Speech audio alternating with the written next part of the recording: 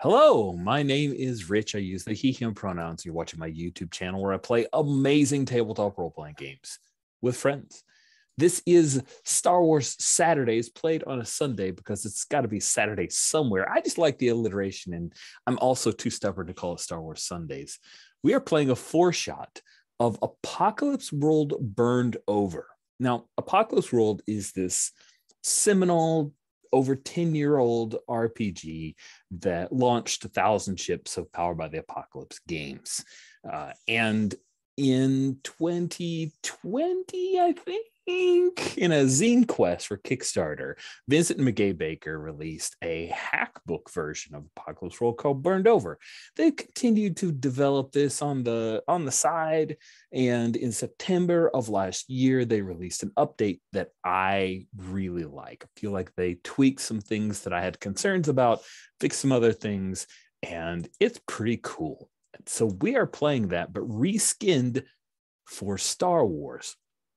Now, not all the playbooks are presented here. Of course, we've got 4 players, but I also disallowed a couple of playbooks. So I just didn't feel like either I didn't want to deal with them, or they didn't feel super Star Warsy. So you don't worry about it. It's fine. The ones that everyone's chosen are really interesting and will push our Star Wars canon in interesting and new directions. We are playing almost 2-ish years after Palpatine has died. He fell down a hole.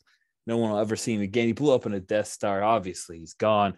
The New Republic is rising and freeing the galaxy from the last vestiges of the Empire, but there is still this holdout, this sector of the galaxy known as Zinj's Empire, under the auspices of a former Grand Moff named Zinj, who declared himself warlord of the Empire because he wanted to bring the Empire back, where he hasn't given up control. And within Zinj's Empire is a very ancient, mythical, and scary place known as Dathomir. Now, Dathomir is a planet that's been featured in a number of Star Wars canon. The first time that I really saw anything to do with Dathomir is in the Clone Wars series, the animated series, where they talked about the Night Witches, which were these force-wielding, but not Jedi, not Sith, all-female Dathomirians who were served by Night Brothers, who are the Zabraks, such as Darth Maul. And I thought that was really fascinating and interesting. In the Clone Wars, Count Dooku and the droid army ravaged Dathomir.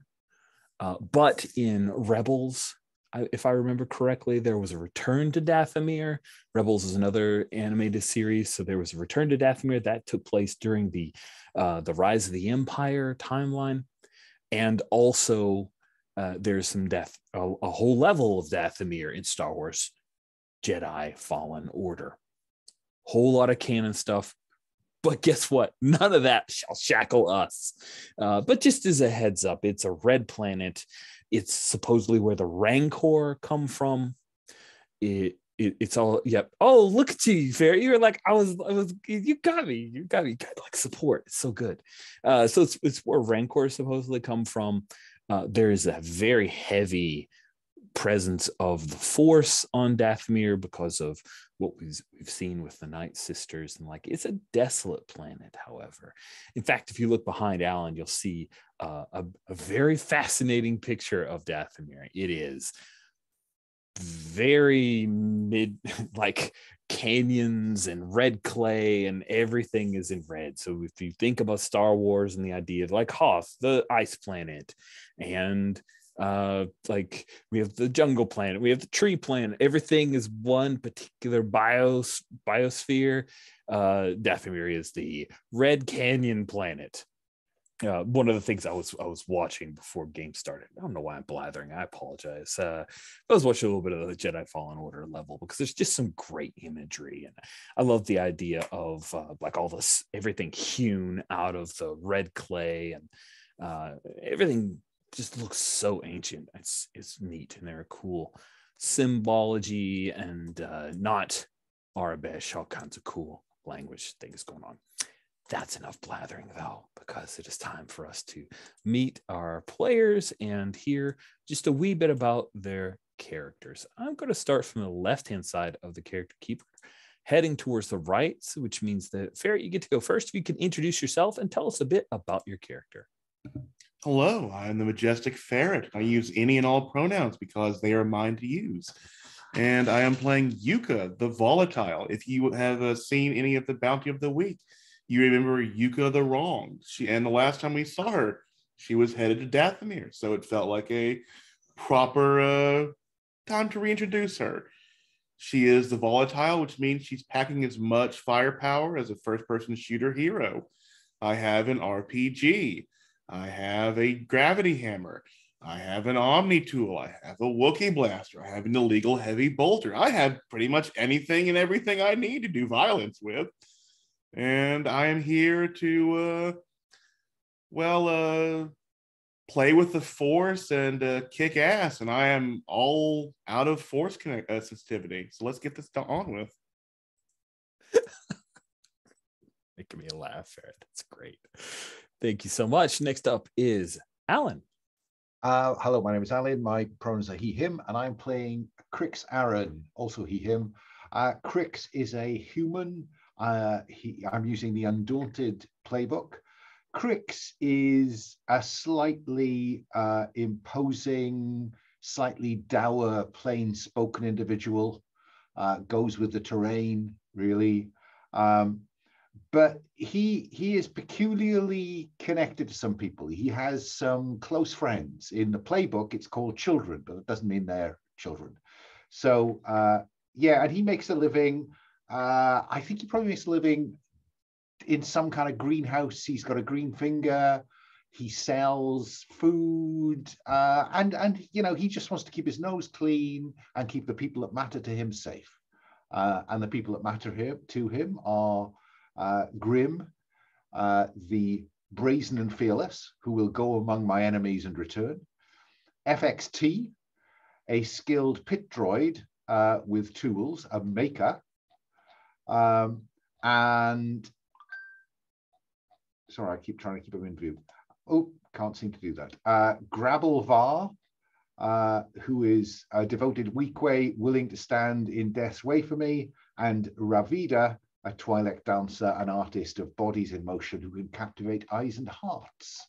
A most unlikely band to be attracted to this slightly dour human. Indeed. And I look forward to exploring why each of these folks are attached to Crix. And I think we can do that in game. We'll do it when it's appropriate. That's going to be fun. Next up, we have the person who's willing to get up at the butt crack of dawn, Cody.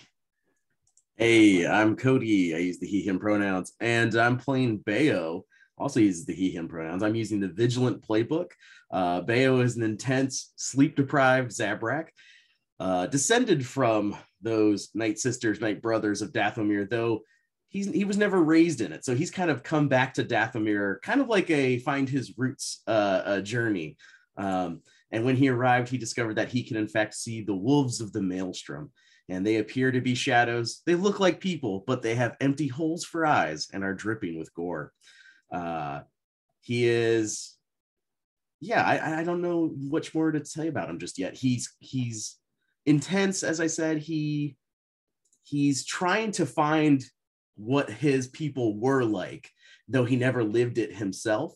And so that might cause some friction with a certain other member of the party. But that's him. Wondrous and wonderful. I am excited to see.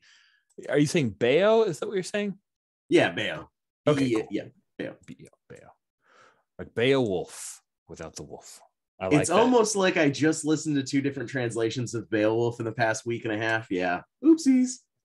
And last, but certainly not least, frequent member of Star Wars Saturdays. Always a delight to play with. Steven, you're up. Hi, my name is Steven. My pronouns are he, him. Today I'm playing Sin, whose pronouns are she, her. Sin is the brain picker playbook. So she's weird, super weird, and she is a Night Sister acolyte. And she has come down. Her, most of her people were decimated. She's been living off in the wilds and is kind of not that familiar with the rest of the these strangers in society, and seems to believe that she deserves to be taken care of, and she deserves things that aren't necessarily hers. And I hope in play we see that she's super weird. Yeah, We'll do our best. yeah. I think you're eminently equipped to bring out the weird. Fantastic. After hearing about all of our characters, Stephen, if you will kick things off, I'm going to transition from referring to each of you as by your name and start using your character names. So Sin is how you're pronouncing the name. I want to make sure I'm saying it. Yeah, right. that's right. Okay. Sin, you've got some HX to hand out. We'll do 1-1-1-1-1 until we get to the end. So why don't you my kick off? HX Oh, that's right. Yours is for everybody, right? Yeah. I think so. I have a question. I have two questions. One is, are you uncomfortable hanging out with me? And the other question is do you find me dangerous? I'm absolutely uncomfortable with you. Awesome. And that you are means just the kind of random, fluky thing that can screw things up for ordinary people. Yeah. I think you misread the other one. The other one is, do any of you seem dangerous and unpredictable to me? Oh, okay. Thank you. Have I interpreted that wrongly? Oh no, you're right. You got both right. Yeah. Yeah. I think Bayo is uncomfortable hanging out with Sin, but only because he wants so badly to prove himself to her that he's very on edge about doing things the right way, in quotes. So I think he's very eager, but he's not comfortable yet. Great. And if I push things too hard, Cody, just let me know. But yeah, I'll probably try and be a little bit haughty. Perfect. Yeah. And I think I am very, with the amount of weapons I have, if I'm not dangerous, you're very disturbing to me. Do you think you're dangerous? Oh, yes. Yeah, so I think I'll put you down as dangerous. Yeah. Nice. Let's swing back to Bayo. Yeah, so my history question, are you a wolf of the maelstrom? If yes, say what they look like under their disguises, and if no, in literally any other answer. So, Sin, are you a wolf of the maelstrom? Yes. All right. Crix, are you a wolf of the maelstrom? No, I don't think I am. Or if I am, I don't know that. Okay. And Yuka, fuck around and find out. No, because I've just realized it's not just a yes, no, literally any other answer. I think that from Crix's point of view, I don't think he believes that these things exist. So how can I be one? Then that will change my answer to yes. I will say yes then with Sin. I am. Oh my lord, there's so many wolves here. So Yuka, you're just flat yes? Yeah, I will say that she looks like under her disguise, she looks like she's covered in gore, but her shadow seems like it is literally sagging, like it is trying to be dragged under the ground into the hell she has created. Okay. Dang. Well, that was easy. Yeah, the next is pretty easy as well. I just have one question, and I'd like a straightforward yes/no answer, please. Yuka, should I take you to be a threat to me or my family? Yes. BO, should I take you as a threat to me or my family? No. Sin, should I take you as a threat to me and my family? Yes. Yeah, I guess that much.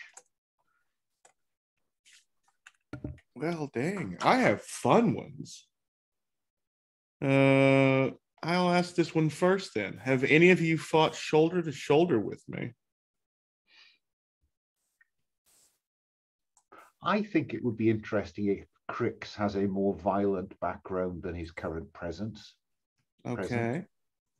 So I think I'd like to answer yes to that. Yeah. Do any of you think I am the problem? Yes, I think Bayo does. Bayo's here to kind of find his spiritual center, and you toting around all these weapons, it goes against his whole vibe, actually.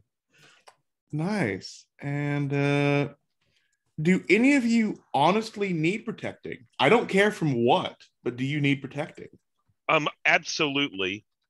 I think I need protecting, but I don't know it. Yeah. So you have to kind of do it in spite of me. Yeah. Oh yes, and you are an upcoming Night Sister. This is perfect. I wouldn't say upcoming, inexperienced. Yeah. Potato. We'll see. That's right. Yes. Oh my goodness, this is wild. So that takes care of all of our HX, correct? Good.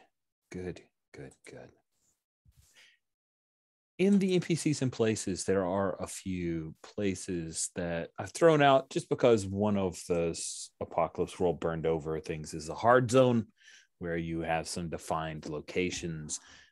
The place that was used in a previous run of Dathomir was the hard zone of the Fallen City. In the ancient, ruined city, skeletal skyscrapers standing or leaning together, collapsed cloverleafs, neighborhoods, and business districts, now blasted, shattered, and fallen.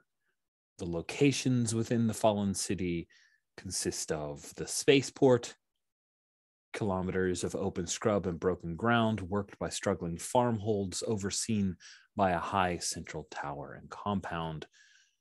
Chiaroscuro, an open mercantile community sited under the fallen overpasses and along the tracks of an ancient industrial center. Moribund dwellers in the ancient city's underground vaults and tunnels. High market, a trade and barter town occupying the third and fourth stories of a dozen ruined buildings connected by bridges over the roadways, defensible and locked down.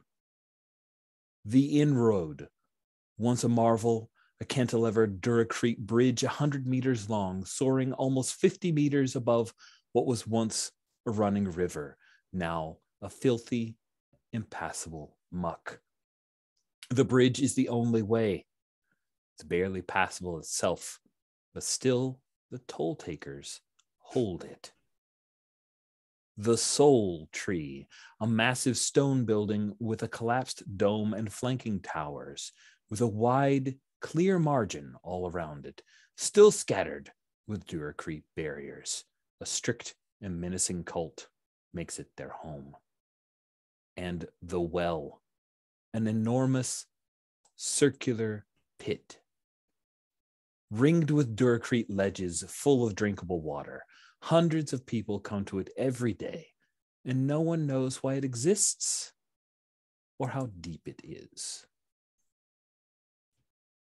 No. I think each of those are interesting, and that is where we will begin with our session. So let's start off with Crix Aaron and his family. Where among this fallen city do you call home, Crix? I think because I've chosen as my my scavenge, in addition to a good luck and a green thumb, you have a calculating streak and you know how to wring the most out of what you have. So I think that probably my market garden is located in Chiaroscuro. But Okay. maybe I take some goods up into the high market to trade sometimes. All right. So you call Chiaroscuro home, Home. but occasionally travel to high market.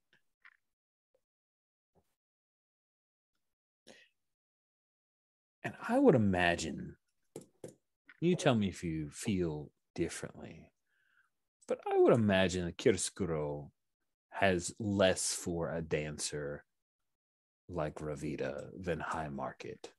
Yeah, I think Ravita has to travel to work.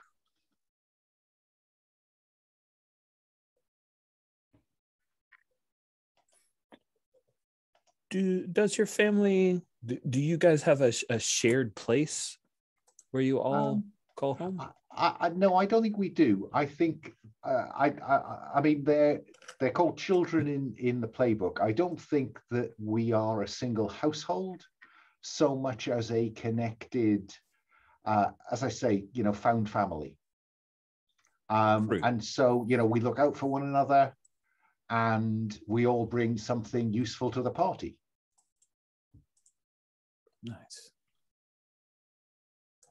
So, for instance, FXT is probably just fixing stuff around Chiaroscuro. Grabor might be working security for somebody around Chiaroscuro. Grim is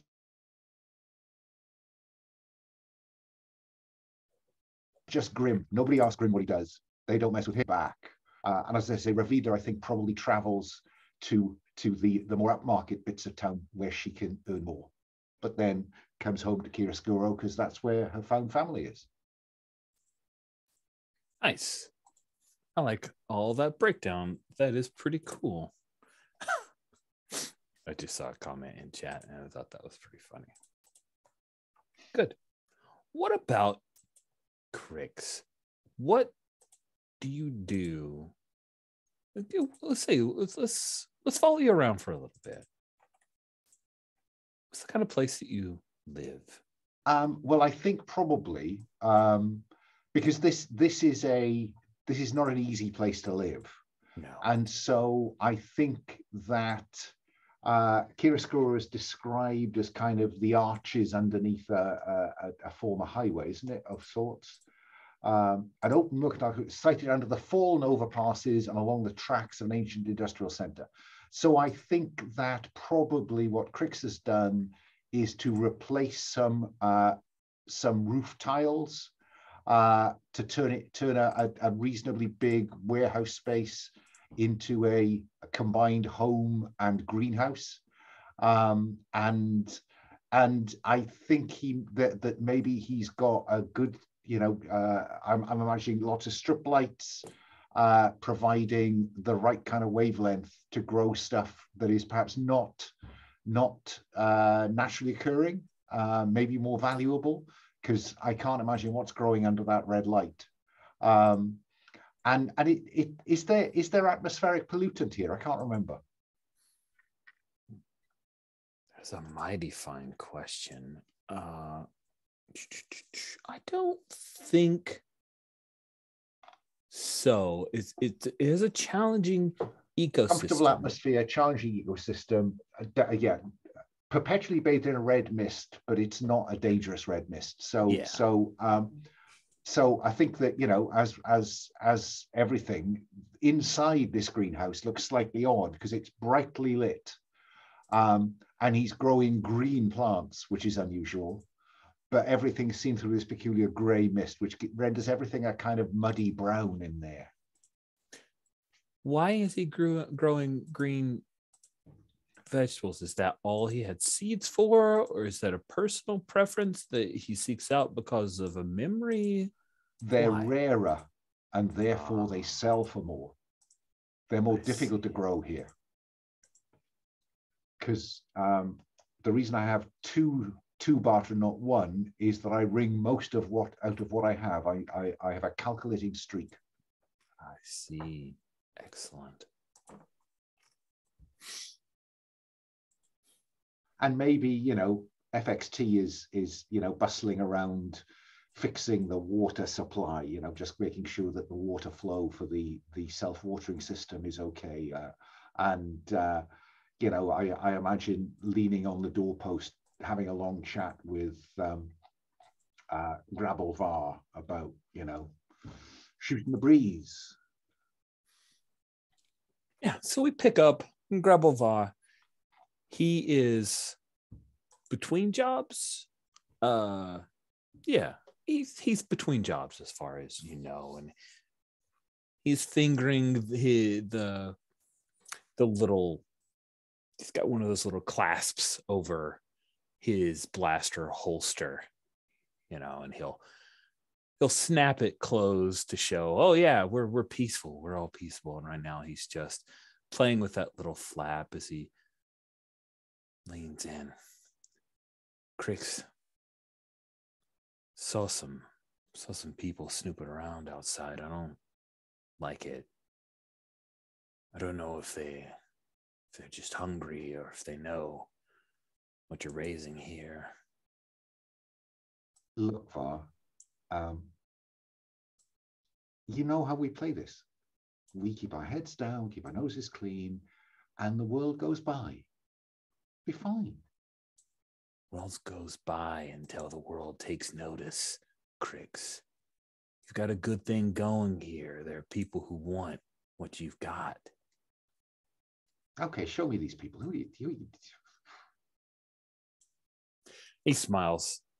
He's happy that you're listening, and he'll turn and start to head out, and he will lead you out of your area. And when he steps out of the greenhouse area itself, and I'm imagining like this is Star Wars, so a domicile will be larger than maybe you need, and there's a lot of like panes of glass that you have within the greenhouse to keep and contain all of the moisture that you're able to pull in with moisture evaporators and the like. When you step out, there's a bit of a red mist that comes across, and you see a few people that are huddled in this alleyway that's nearby, and they scamper away. And Grubble says, "Yeah, keep moving." And I put a hand on Grabble's shoulder and say, "Oh, hang on. And I say, "Can I help you?" And it's quiet. There's no response. You hear the shuffle of a foot, as they maybe like pivot their foot while they're hiding behind something. And I go towards this alleyway. Is there a problem?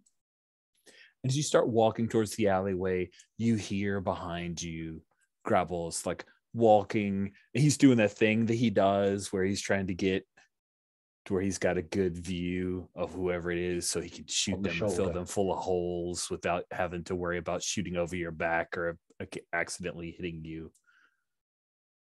It's okay. It's okay. Who's in there? Nice.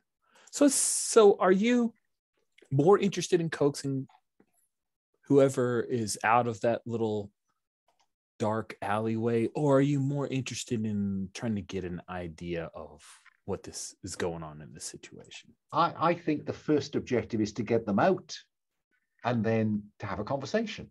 Okay. It's okay. Come on. So is that sway someone? I think so. Let's have you sway someone. Now, first dice on the virtual table. You're going to be rolling plus cool. Which is +2. You are very cool.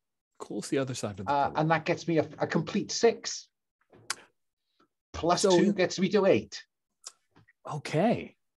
Dancing with Death already. So don't forget to mark cool because you have rolled that stat. With a 7 to 9 result on sway someone. If they don't want to go along with you or refuse, they can choose to ask you for evidence, time, a compromise, or some concrete assurance. And I think I've got I'll send Grabblevar away. I say, Ra, just, back That's off. Go check on Fix It. Okay? Just have a chat. that is exactly what they would have asked. You intuited it very well. Yeah, don't worry about him. He's fine. He's a friend. Gravel gives you this, like, you came out here to where I said it's dangerous and you're sending me away. This is the worst idea. Relax, Val. Relax. It's okay. If you're good to the world, the world's good to you. Going inside. If I hear any trouble, he calls back as he's walking. You hear the click of him, like popping the button and then pulling it free again as he steps back inside. And then you wait for a moment, but you see face move out of the shadows, maybe a meter tall because they're hunkered down so much. But you see the wide eyes denote that it's someone small, like a child, perhaps. And then you see I'll hunker down as well. Let's get on a level here. Nice. As you move down, they start to kind of climb forward a little bit, and you see a few more pairs of eyes. Like this one's the scout, the bravest. It looks like a Togruta child. And are you from around here? Blinks a little bit. Is it time to read someone? I think it is time to read someone. That's not what I'm great at, so I'm rolling flat for that. You're rolling plus sharp. You do get an answer. Oh, it's an 11. Oh my. I do get an answer. You get you hold 3, but you get one answer like off the top. This Togruta child, think it's male. It says no. That was the answer of, are you from around here? What are they? What's their predominant emotion here? Is it hunger? Is it fear? Is it fear for themselves, fear for somebody else, fear for something else? It's hunger. There is fear that's keeping them at bay, but you can see from the gaunt look in this boy's cheeks and the sunken eyes from the girl behind him, they're not all Togruta. Of the 5, 3 are. But you can tell they've reached that point where they're this close to breaking into that garden to take, because it's a garden to them. It's got to have food. That gives me the answer to what are they thinking of doing. And my third one is, and my third one is, how could I get you to come with me? Offer them food. I say, they're desperate enough that they'll trust you at least for a little bit until just sit tight for a minute, and I back off, and I flick the door up and say, "Fix it. Bring me that melon." And he, the melon. You mean the one that's you said is all rotten and we don't want anymore? All right. No, Fix It. The big melon. You know the one I've been saving? Melon. I've been saving it. Oh, all right, no problem. I'll be right back. And keep eyes on the children, and just wait to feel the weight of the melon. And they're like whispering back and forth to each other, and the little Togruta boy that you've been talking to says, no, melon. He said a melon. No, it's the rotten one. We're getting the rotten one. No. He said the good one. And I feel the weight of this big melon in my hand, and again I hunker down, and then I got a box cutter, a little knife, a gardening knife, and I just section it up, and I put the 4 sections down in front of the door, and then take two steps back and say, "Come on in." Just warm in here. It's safe in here. Cool. So you're offering the melon. You've cut it up, but it's inside your space. Yeah. They have to come out of the alleyway across the little space to come into the light. Yeah. And there's a long moment. And then finally the Togruta boy comes out. And when he does, you notice he's rail thin. He's wearing just rags at this point, but the rags look like the material used to be of good quality, nice quality, so it didn't withstand a lot of the whatever has happened to these five over the last period of time that's passed while they're here. And he moves forward, and you see 4 pairs of eyes just watching as he walks across that space. He's barefoot. And when he gets close enough, you see on the side of his neck, there are some tattoos in like markings, like you have mark. As Rich pauses for a moment to double check our safety and roller. Like you would mark cattle.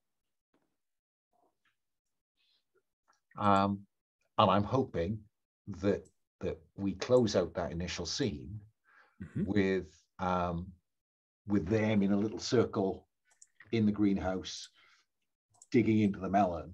Yes. While I say to Grabalvar, dangerous. They're in danger, not dangerous, Var. You just brought it to our doorstep. Sometimes you need to do the right thing. And we'll cut away from there. So I would love to open a scene with 2 PCs in it at the same time. Does anyone have ideas?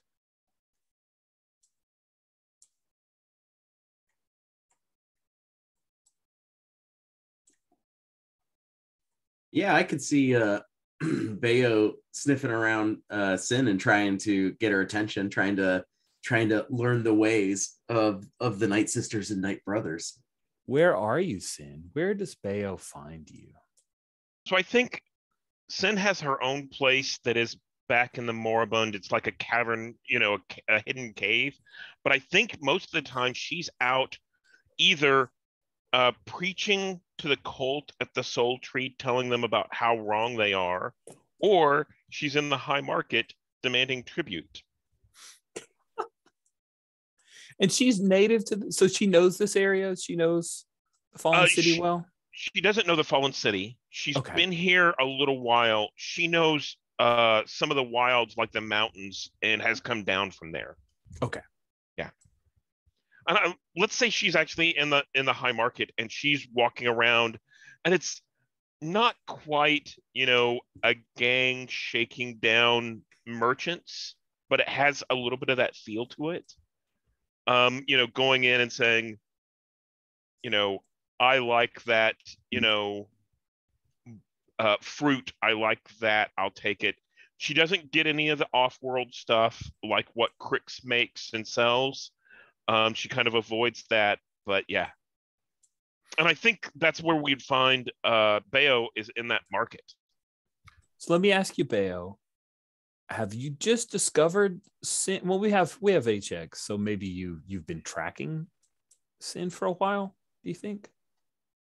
I think it's more I think he's not been tracking Sin. I think he's found her, and maybe they've interacted just a couple of times, once or twice.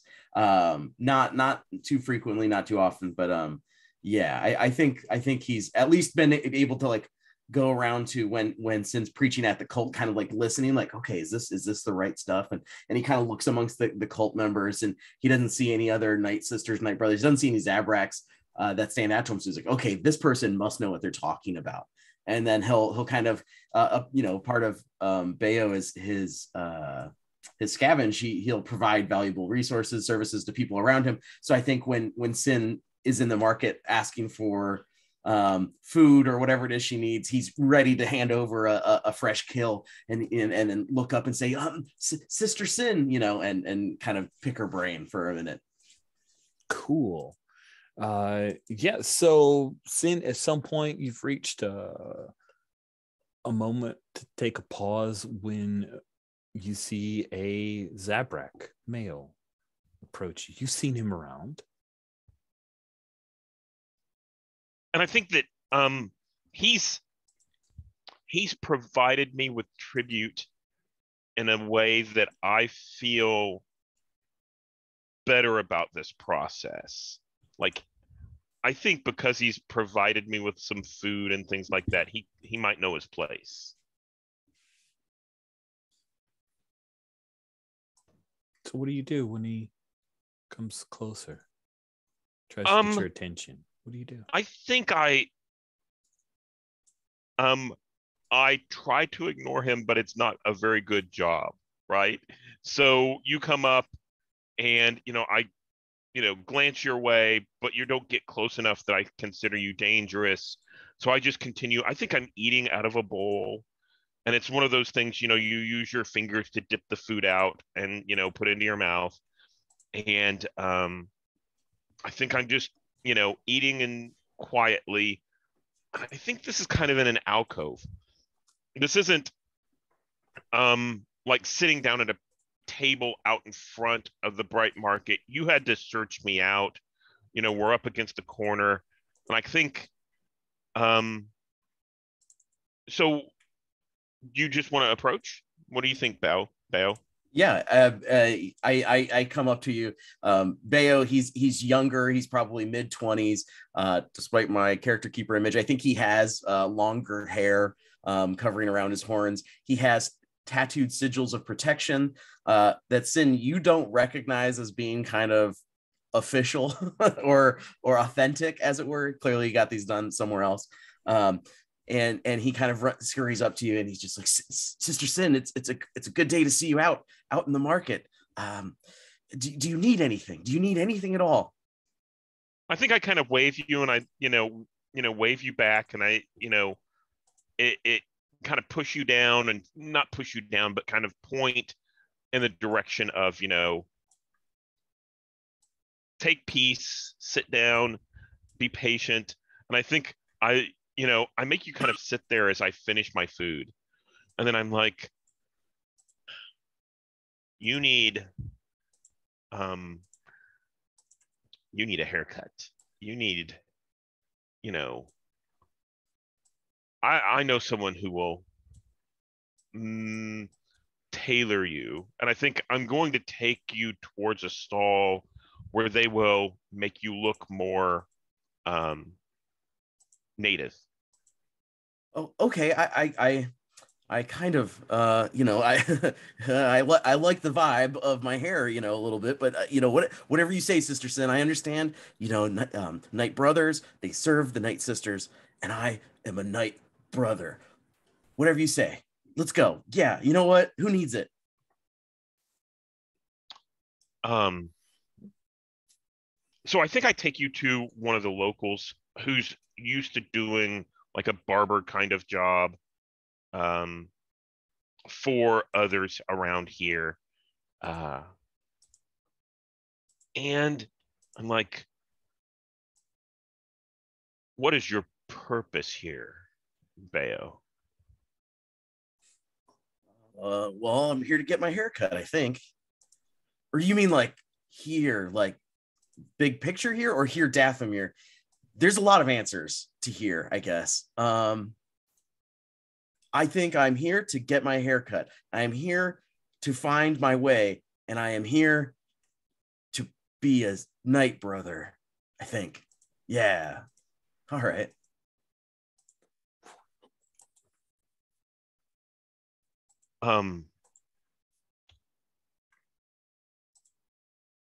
I think that there is much to learn about being a Knight brother, and you normally Night Brothers just are.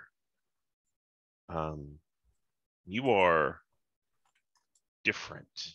What makes you different from Night Brothers? Well, not all of us got to be Night Brothers just like because. So I guess I'm different because I want to be a Night Brother, and I've chosen to be a Night Brother, and I'm maybe not brought up to be a Night Brother, but I think I could be a great Night Brother. Sister Sin, please teach me the ways, show me the ways of the Night Brothers and the Night Sisters, and I'll do it.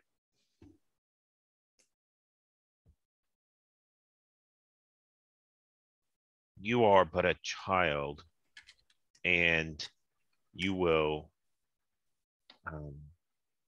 take some learning in order to reach your potential. But if your heart is truly a Night Brother, you'll reach our way. Okay, you got it. Okay. And Bayo sits down and gets ready to have his hair cut. And I think the person who's gonna cut Bayo's hair, Steven's checking. Did you define who it was? Mm-mm. Okay. No. So we'll say it's like an older Rhodian who Bayo notices has a lot of like scars along the backs of her hands. Her hands a little shaky too. And she'll come up and, you want to trim, or you want she's waving like a little vibro knife. You hear the little hum. It has a skip to it. I look to Sin. And Sin kind of leans forward and says, like the others. And I think that means, bald, like the picture in the character keeper. And, maybe there's a nick here or there. Mm-hmm. Yeah. In the Rhodian, her little proboscis mouth, she says, discount if I keep the hair. I get the hair, yes? All the hair. I mean, I kind of was attached to it, but not much longer. Okay. It's cool. It's fine. I grow back. Night Brother doesn't need hair. So take the hair. Bayo, do you jump when she first cuts the back of your neck on one of the down swipes, or you just grit your teeth? Like, what do we see when you take one harm from getting a haircut? I think it's less that when the vibro blade hits the skin, that's the problem. It's when her hand drifts and the blade catches a horn and it just really shakes into his head. It gives him quite a headache as she gets a little cut right into one of his fresh horns on the side of his head. And we see the hair kind of falling down like rain onto the grimy floor. And when you're finally done, there are all these like maybe a half dozen cuts along your head. Good. Perfect. I think Sin steps forward and takes, a large lock of that hair that's fallen, and like you brushes it along where the cuts are, and kind of brushes it along your face to darken your complexion a little bit. And then leans back like she's happy with this. Yes. Okay. All right. Okay. I guess this is what we do now. And you throw a few chits the way of this Rhodian, and she kind of hunkers down. She's wearing these robes, right? And she starts scooping all the hair into a little sack and giggling about it. Oh, I think, but Sin is holding that piece of hair that she used to kind of paint Bayo's face. Mhm. And, whenever the Rhodian kind of looks up to get that hair, she kind of holds it out and it kind of just almost like a fuse kind of disappears and burns out in like a green faint, And this Rhodian, her multifaceted eyes widen and she giggles and sniffs the air. It's burnt hair, but evidently she's into it. It's weird. Yeah. That's a good first experience for Bayo. As you come out into the red mist underneath the sun here at wait, are we in Moribund or I'm sorry. I think we're in High Market. Okay. Oh, we're in High Market. Okay. Right? We're what I envision is we're like in a market bazaar kind of place. Got it. Is that High Market? Well, High Market is, at least as it was written, and again, not necessarily written for Star Wars. It's like taking up the third and fourth stories of a bunch of ruined buildings with bridges. So maybe there's a bunch of tents on one of the bridges that lead across with some bizarre stuff. So there's a wind, there's a breeze here. Yeah. And when you step out, Bayo, with your freshly shorn head, and yeah, you could feel the dripping on the back of your neck. I'm not going to have you make the harm move, but I am amused by the fact of you sitting at 3 o'clock for a little bit. So go ahead and. I've actually, that was a question I had. When you take just one harm, how does that work? It's like each section of the clock is a harm. Yeah, so it goes Okay. 3, 6, 9. So you're at 3 o'clock. So I just dropped the countdown from 0 to 3, and you'll see you'll heal with time. So that it'll go away right now. It's annoying. It burns. Sin, you and Bayo, you guys are starting to move across the bridge. I guess Bayo's following you. Bayo, you get a bad feeling. And Sin, up ahead, you see a pair of stormtroopers have started to walk this way on the bridge. And these are not our pristine, clean stormtroopers of the original trilogy. This is the grimy, still have the armor on as much as a symbol than anything that we saw from the Mandalorian who served the client. And yeah, you get a bad feeling, Bayo. Sister, I don't know if we should go this way. You will be my new bodyguard, and you will go with me. And I think she doesn't get in the way of the troopers, but moves as if to pass along on the road. And yeah, you kind of move to another side of where they were walking. The two stormtroopers look at each other, and it looks like they're talking, but maybe they're using their internal mics. And then feel like you're almost parallel to them when one swivels his head around. Hey, you, come here. And then he points right at you, Sin. What do you do? I think I just keep walking. Nice. Yeah. Nice. So you start to keep walking. Bayo, you see the stormtrooper didn't address Sin, takes a couple steps around and is bringing his little blaster rifle up, hasn't aimed it, but he's got it. It's in ready position. It's a thing where he's backing up his buddy. You. I'm talking to you. Come here. Right now. What do you do? Bayo's gonna kind of turn and face them, and he says, What do you need with the sister Sin? She goes where she pleases. This is our planet. You bring nothing here but bad vibes. Oh, and there are people who are starting to pay attention at this point. No one has mouthed off with the stormtroopers in a while. This one says, We got some reports of problems with someone matching her description. Out of the way, Zabrak, or you won't like what happens.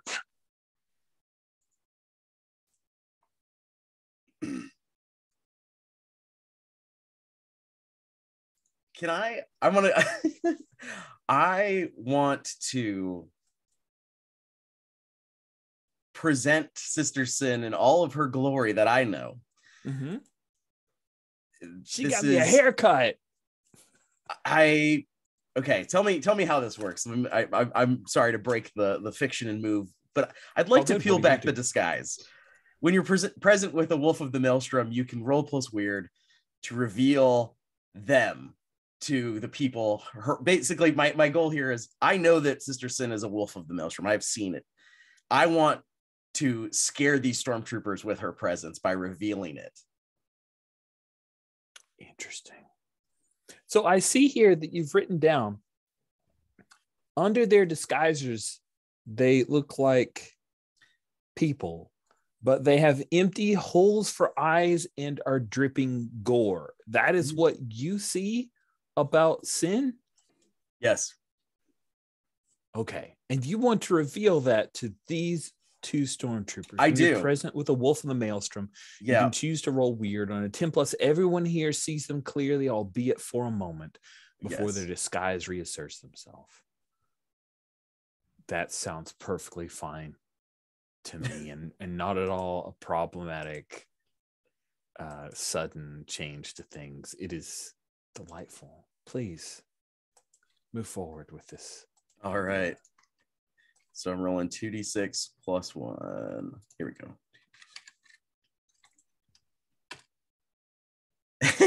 And I get a 7, which, as we know, is a successful roll, of course. And I think what that will do is buy you a moment, as you can't see the expressions on their faces because they are wearing helmets and masks. But you hear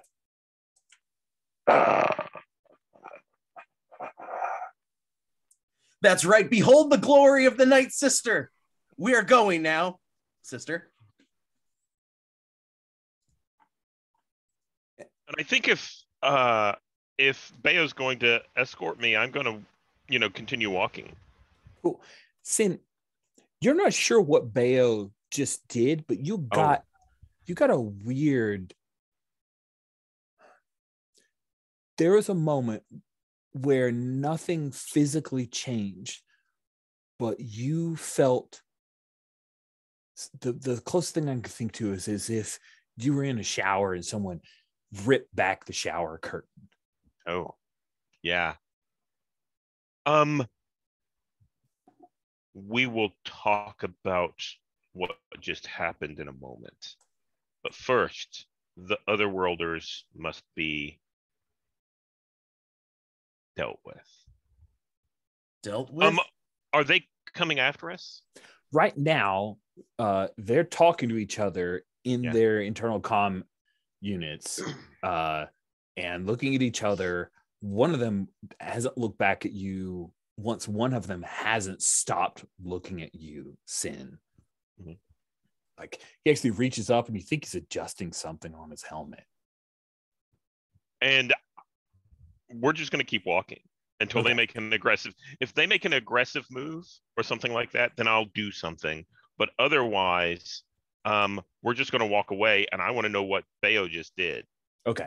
So we're about to cut away from that scene. But the other thing that you notice, Sin, as you start to walk away, is that there's a human mother, our first human, who isn't in a stormtrooper uniform. There's a human mother, and she pulls her kid closer to her breast and kind of shies away from you. Like she's seen something horrific in you. No one reacts to you like that normally. Like some people, they seem wary, but no one has ever seemed horrified by your presence. So the last second we see, how does Sin, what do we see her like reaction to someone being terrified of you, as if you're some kind of rancor or monster. So actually, I'm gonna use a slightly different word. I think so. Sin walks along with a certain amount, like haughty, like she not only belongs here but owns this. Yeah. And the troopers, whenever they interrupted her, were like a distraction, a fly, or something like that. But as she's walking away, and she sees not the fear from the mother and child, but maybe a little bit of horrified, like almost disgust. That's whenever that haughtiness kind of falters, and maybe there's a little hitch in the step, and then that practiced image comes back up, and she's haughty again and kind of walks off quickly, I think, into the crowd along with Bayo, so that there won't be, surely the troopers won't follow us in here. Okay. So that's your intent, is you'd like to get out of here before there are any further problems, but not look like you're running away. Right. Oh, absolutely. Because you're too hot. Right. Okay, cool. Yeah. Let's cut to Yuka. And I'm sorry I've had you sitting there for a while, Ferret. I apologize. Poor spotlight management on my part. Where is Yuka staying in the Fallen City right now? I think much like Crix, she's in Chiaroscuro and sells her services at the high market. Interesting. Cool. And what services would she be selling? Violence done well. Violence done well. Awesome. That makes sense. She also gardens, but there is a lot less call for that. There is. I think how does Yuka sell her services? She's an Athorian with a plethora of weapons. That is very odd. People tend to either have questions, general questions like, do you know how to use that? Then when she shoots a glass bottle with a blaster at several paces, the questions are, can you use that against X? Usually. All right. So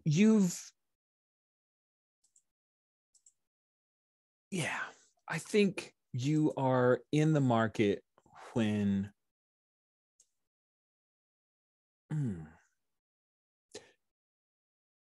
there's a Clatunian female who approaches you.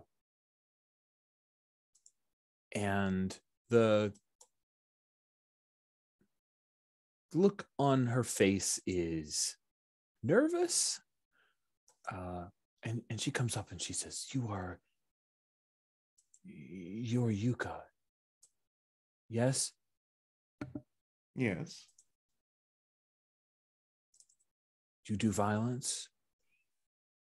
Very well, I must ask, and I must say, and yes, for the right amount of credits.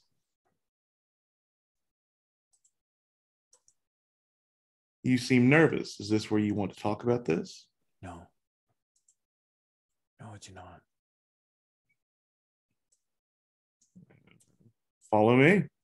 And she will lead this person to a noisy cantina, let's say. Cool. I like that. So you lead her to a noisy cantina. And we'll say it's the Rancor Pit, because we've already got that. The Rancor Pit's a bar located on the edge of the city, battered by the waves. So maybe we'll like lift and drop it to where it's closer to where you are in High Market. So we'll just say that it's located in a High Market. We'll say edge of High Market. There we go. And just so we have a little bit of tie-in, Ravita is dancing here and happens to be close enough to potentially overhear this, but we'll see. And the Clatunian, she seems much more relaxed now that you gave her the opportunity to talk. She says, my name is Milo, and I need you to kill Rex.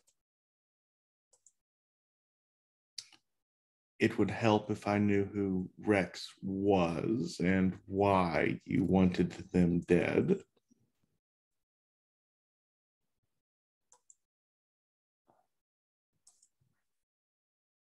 I will pay more with no questions asked. How much were you originally going to offer?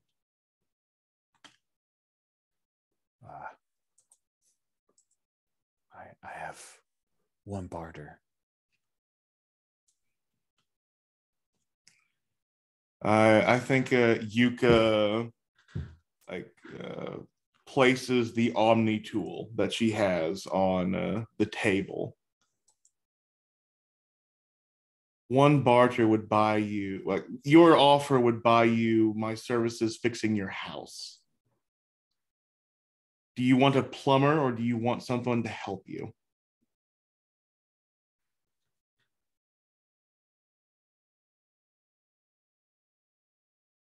Are you trying to sway her to get more money? I think so. It might be. Or are you trying to read her? Yeah, I think I'm more trying to read her. Like she's trying to get me to kill someone for like a pittance. This is either she's desperate or thinks I'm stupid. Yeah. So let's have you read her. Roll plus sharp. That is a 6. Okay.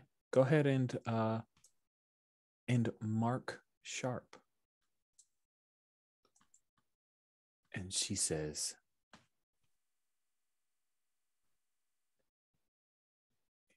if you kill him, I can pay so much more. And then you see 4 Clatunians step into the cantina. And she peers over and Carivest. And she starts to try to duck down behind a table. And the Clatunians, there's one behind the 3, and he gestures and they start to fan out like they're moving around. Would you say I'm in a situation now? You seem to be in a situation, indeed. Because I have a move that activates who I am. Do you? Yes. That sounds like a good thing to have. What is this move that you have? Dangerous presence. When you're in a situation, roll plus aggro, and I get options based on how well I do. All right. Why don't you roll plus aggro then? Gods, I am not doing well. That is a 5. So go ahead and mark aggro. Mark that stat. Oof. And let's see. Is there a miscondition written in here? I think so. I think I am. If you have enemies here, they immediately move against you. Do you? So let me ask, because it seems like the Clatunians might potentially be an enemy, but do you have in your headcanon any defined enemies? The Hutt Cartel. Oh, the Hutt Cartel. That's true. They don't like you at all. Yeah, she's killed several Hutts. Awesome. So Yuka, you step forward a little bit using the dangerous presence. You got to be known, right? You got to be a dangerous presence. And one of the Clatunians, and remember, Clatunians are like dog-faced men. They're like anthropomorphic dog people. And I love that. I now know that in my headcanon. So I think that there's one that has like a bit of a terrier look, like he's got that scruffy, kind of like this. I guess I look like a terrier now. I've just now decided that this terrible beard, it looks terrier-esque. But he looks at you and he just kind of shrinks back as he sees your just whole Eunice. But then from behind you, you hear a robotic voice. If you want to take a look on the NPCs and places, down on row 12, there is E631. And that droid says, Yuka, the blue cultivator. Target acquired. And brings his arm up and the hand kind of pops back. Poof, and you see this little barrel pop out and it starts to fire at you. You take 2 harm. Oh, good thing I have my armor. That absorbs it. You do. You take no harm whatsoever. So go ahead and roll +0. You're rolling the harm. Now I'm going to get high when I shouldn't. What if I think? Or I think they change so you want to low get numbers. high. Oh, is it different? Let's see. Let's look at our harm move. Let's see. On a miss. So you actually want to roll high on this one. That makes sense because I just rolled low. Nice. Okay. So on a miss, the MC chooses when you're out of action, unconscious, trapped, incoherent, or panicked. It's worse than it seemed. Take an additional 1 harm. It's their opening scene, and knocking you out seems less interesting than it just hurt a lot. So I'm going to go ahead and give you 1 harm. So the armor would have eaten it up, but maybe it catches you at a spot near your neck, and it hurts. Now, do you have a translator, or do you just speak raw Arthurian and motherfuckers got to deal with it? Oh no, she has a translator. Cool. I think your translator's maybe a little glitchy. You take 1 harm. Gotcha.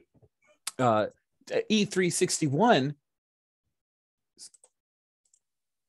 Adjusting.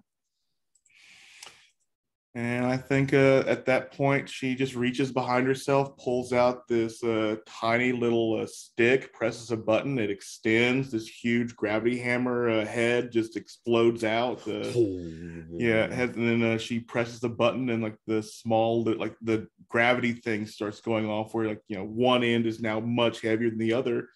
And she goes for the droid. Awesome. There's screaming. The music stops. People are taking cover. The Clatunian who was coming up on you, the terrier face guy, was like, "Oh, I'm gonna do you!" And he starts running the other way because he thinks you're gonna grab hammer him. And let's see. It seems as if you want to do some violence on someone. So yeah, but let's see if my rolls hold steady. I think you're doing battle. When you attack someone while under fire, be prepared to exchange harm and roll plus hard. Oh, there we go. That's a 10. Oh, nice. So on a 10 plus, choose whether to attack them with a 10 plus and act under fire with a 7 to 9 or vice versa. So this is the one piece of burned over current rule set that I don't love, but you basically, when you're doing battle, you have to kind of engage 2 different moves. It's probably better if we look at row E9. So when you attack someone, roll plus hard. Or you're doing battle. So attacking someone while under fire, be prepared to exchange harm. And roll hard. On a 10 plus, choose whether to attack them with a 10 plus and act under fire with 7 to 9, or act under fire with a 10 plus and attack them with a 7 to 9. Does that make sense, or vice versa? So, yeah, it makes sense. It's a bit weird, but I think I will. Don't love it, but I will attack with the 10 and have a 7 to 9 to act under fire. Okay, so when you attack with a 10 plus, you choose 2 of the following against your enemy: inflict terrible harm, seize hold of something, get them out of your way, impress, frighten, or dismay them, or pin them down. I am going to pin them down, and I think I seize his weapons, or like its current weapon. I think the grab hammer just destroys its arm. Oh, that sounds awesome. Yeah. That sounds amazing. So you like come around with a grab hammer, which sounds a little bit like, here, let me do it again. There. Does this sound good and grab hammery? All right. And then the act under fire. So you did a 10 plus on attack someone, and 7 to 9 on act under fire. Flinch, hesitate, or stall might for full harm. The MC can offer you a hard bargain. Unfortunate choice. So I think what happens is, before you destroy that weapon, he was adjusting. He ticked it up a notch from 2 harm to 3 harm, and he hits you. So on a 7 to 9, it's 3 harm coming your way. Before you destroy the weapon and effectively immobilize E361, which means that you will take 1 more harm and you get to roll the harm move again. Yay. And this is a -1 this time, right? Yes, you are rolling -1. 2d6 -1. And there's a 2. There we go. Right. that is the thing. So I think here's what happens. He adjusted it to 3 harm, but there was also, he had add a stunner to it. And so that's how I'll justify that. That miss is that you are stunned and you end up falling to the floor in this cantina, the Rancor pit, with a Clatunian and a pretty much ruined assassin droid nearby. And I think with that, we will go ahead and take our mid-game break. All right, so we leave Yuka lying on Rancor pit floor, and we cut back to Crix. And I think Crix, at this point, you've gotten those 5 kids in. They've eaten the melon. Some time has passed. They seem much more amiable, more welcoming, trusting. All of them have that tattoo, though. And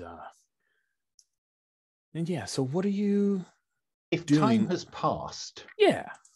I'd quite like to have Ravida appear.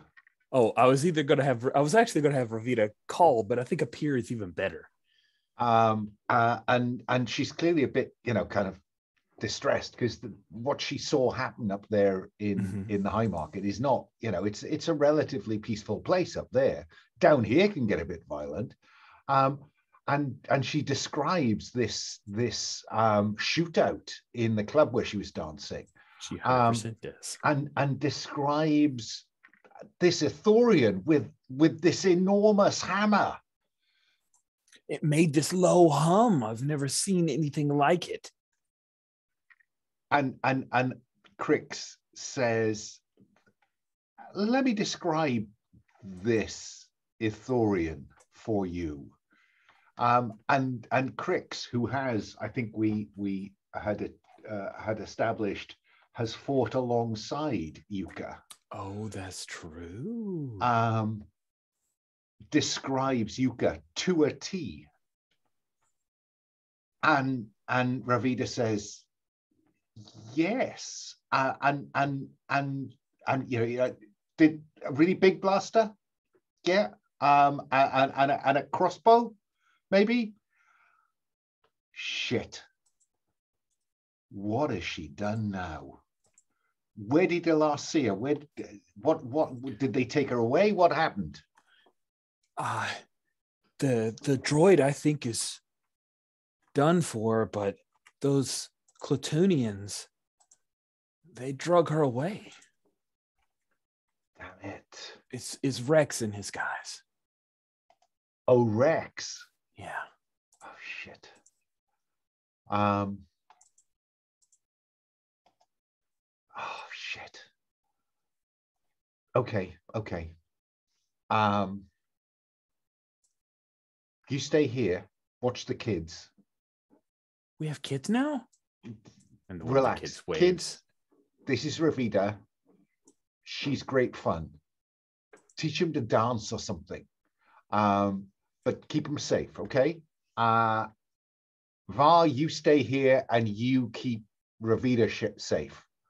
What? No, you're going into danger and you're leaving me behind. That's stupid. They're in greater danger than I am. You know that. Don't be, jeez. And I suppose I want to go and find Rex. You do, huh? I mean, that seems like a thing you could try. That sounds fine to me. There isn't a kind of hit the Duracrete here, is there? There isn't. So let's take a look at our moves and see if there is a move we can do. Open your brain is an excellent way to learn such a thing. If you want to cruise a market, you can. Oh, I've just had a thought. Yes. Surely I bump into Grim, who will go among my enemies and return. Oh, That sounds fun. Let's use that. So do you have a when I have my children do a thing move? It just seems to give me some fictional positioning is the way I'm reading Oh, it. I love it. I love it. I was just wondering if we were engaging a move or if that's just okay. Oh man, that inheritor. I really want to see that one. I mean, maybe when it comes to breaking in, I have to try something challenging. But all I want Grim to do is to tell me where I can find Rex. That sounds good. Because Grim puts himself about. He does. I want to explore. I think Rex. Yeah, I don't think he's in Moribund. I think that he would not be in Sultry. I think he and his pack. I'm leaning all the way into the dog stuff, guys. He and his pack, they hang around the well because there's lots of water. Enormous circular pit ring with Duracrete ledges. And that's the place where that freaky woman keeps preaching, isn't it? It unfortunately is. Yeah, Grim says, "Yeah, the stupid Night Sister." Yeah, I mean, I don't know why they're still on Night Sisters. What's that all about? I thought they were all dead. The Duke well, look, killed Grim, them all. You know, appreciate it. Just it's like the Jedi. They just, they're all dead. It's the last one. Then another one shows up, or another one shows up. Get your story straight. Just you know, you move in and out of you know, you're well known to lots of people. I know that. I just need to know if there's an Ithorian in there with Rex and the guys. Yeah.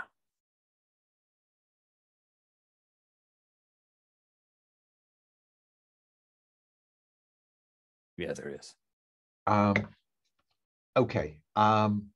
Then I think that it's just as well I brought a bag full of melons, isn't it? Well, I don't think they're going to trade melons for this Thorian. Well, it'll get me through the door. Rex is not unreasonable. He's a Latunian. It's their whole deal. Look, Grim, I know you have a thing about, you know, certain species, but you've got to stop characterizing them all. It's about certain people and all Clatunians I've ever met. Okay.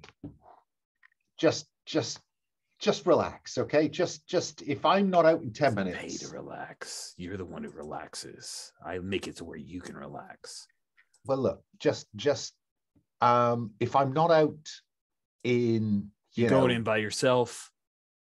Yeah, because this isn't about threatening. It's true. Okay, if I Grim? show up, they're strapped. But if I'm not out in 30 minutes, give Var a call, okay? No, just give Var a call and you know, check it out, okay? 30 minutes. Don't dawdle. And I think I'd like to try something challenging to get eyes on what's going on in here without being seen. Does that seem? That seems appropriate. Yeah. Yeah. So I will roll 2d6 plus 2. That's aggro. Oh, hang on. Just let me check if I've got a move. No, that's okay. That's 6, 7, 8. Nice. I like 6, 7, 8. You can do it. But you have to ask me what it'll cost you and decide for yourself if you want to go through with it. What's it going to cost me, MC? I think what you're going to have to do, melons aren't enough. What you're going to have to do is bribe the pair of Clatunians that Rex has milling around outside. And I think it's going to knock your barter down from, not forever, but for the rest of this session and maybe into the next until you come into a score to get you back whole. You'll lose 1 barter. Seems fair. Okay. So I leave them with some melons. Oh, and yeah. and go in. Sweet. And I want to get eyes on, really, just to get a flavor of what I'm seeing here. So I'm hoping that sets me up for read a situation. Yeah, it will. But I'm going to cut to Yuka. Yuka, I'm looking at Thorian. I imagine that they've got nostrils somewhere around their mouth. Oh yeah, you're right on the sides. So like we cut and Yuka hasn't woken up yet, and there's one Clatoonian with Rex behind because that's the smart way. So this like younger Clatoonian is wave smelling salts in front of your mouth, and then Rex says, barks a little bit. You idiot. Around the side. Oh. Waves the smelling salt around one of the sides of your two mouths, and you start awake. Your head aches a little bit, like a lot of lactic acid, like you're sore from whatever's happened. And you see that they haven't chained you up, but there's Rex who runs a pack. Rex has got a guy who's got a blaster rifle pretty much on you, and your stuff's all standing up against a corner. And there's a younger is a pup, right? Like he's teens for a Clatoonian, but you can tell that he's got that he would be wagging. They don't have tails, but if he had one, he'd be wagging it in excitement to get to do this. But he scampers back a little bit, and you got your nose in a lot of trouble, Rex says. I have. Have I? That seems interesting. It seems like someone came to me wanting you dead. I didn't make a decision about it. And now here I am. You'll tell the rest of the pack this. My sister wanted to murder me. You'll tell the pack this? Yeah? I don't know if it was your sister, but if you can bring me these... I remember her face. If you bring her forward and it's the same Clatoonian, yeah, I'll say it's her. I mean, I am curious to why she wants you dead. She wants to be a top dog. She thinks she takes me out. She gets the pack and all the holdings. Wait. The alpha. Milo's an idiot. Wait. She wants to run a gang. That the woman who couldn't even... You know what she offered me to kill you? And she I think the translator breaks, like it comes out in a Thorian, like it's like I assume like he actually understands Thorian for some reason. Sure. It comes out like the word is just like translates like an insulting low number. And the Clatoonians look at each other for a moment for a beat, and then they just break out in like this barking laughter. I told you she's an idiot. She's an idiot. Now, our dad won't mind when I kill him. So kill her. So yeah, you finger her. You're out. You get all your stuff. Yeah. We've got a deal. That's easy. Cool. So Crix, you step in after having bribed your way to get into the place. I just thought of something else that's a bit more interesting. Oh yeah. So I've got past the guards outside, and then when we cut back to Crix, we've got a view. We're looking over his shoulder at the scene around Yuka, and he turns around and it's like he's talking to. So, what do you think? Yeah, what about you? Because I've got a move called Inheritors, which allows me to commune with previous generations. Whether that is simply a slight emotional well-being issue on my part, or whether that's real, we don't know. One of your fables taught you patience, perspective, and careful thought. When you take time to reflect, it's as though you can sit with generations of your forebears in council, though of course they're gone. treat them as advisors, and your reflection is insight. And insight allows me to say to you, MC,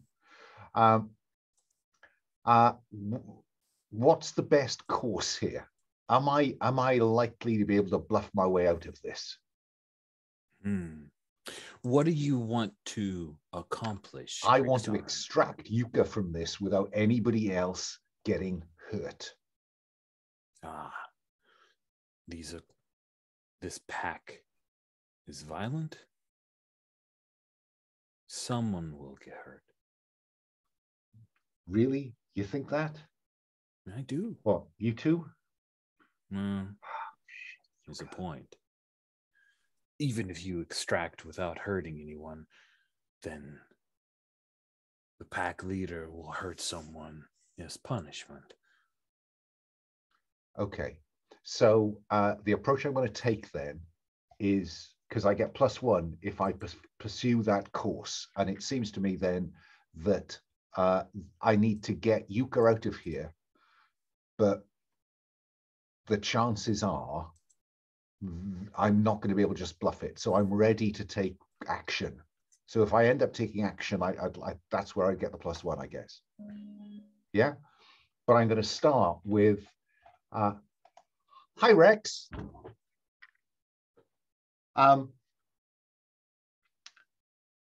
Could we talk about that Ithorian and these melons?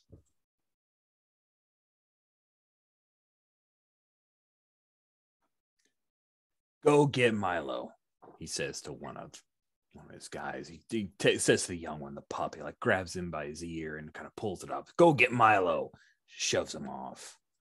And because I don't know if you know who you've got there. An Ithorian who's going to help me take care of my problematic sister. Yeah. But Rex, not just any Ithorian. This Ithorian is some princess. No, this Ithorian is big in with the Hutts. Okay. You mess with this Ithorian, you're messing with the Hutts. I heard this had gone off, and I simply wanted to come in. I know this Ithorian. I know that you are looking at a world of pain. And so either you let that Ithorian walk out of here with me now, or you are going to get badly hurt. Interesting. I don't think you're swaying him. I really feel like you're confronting him.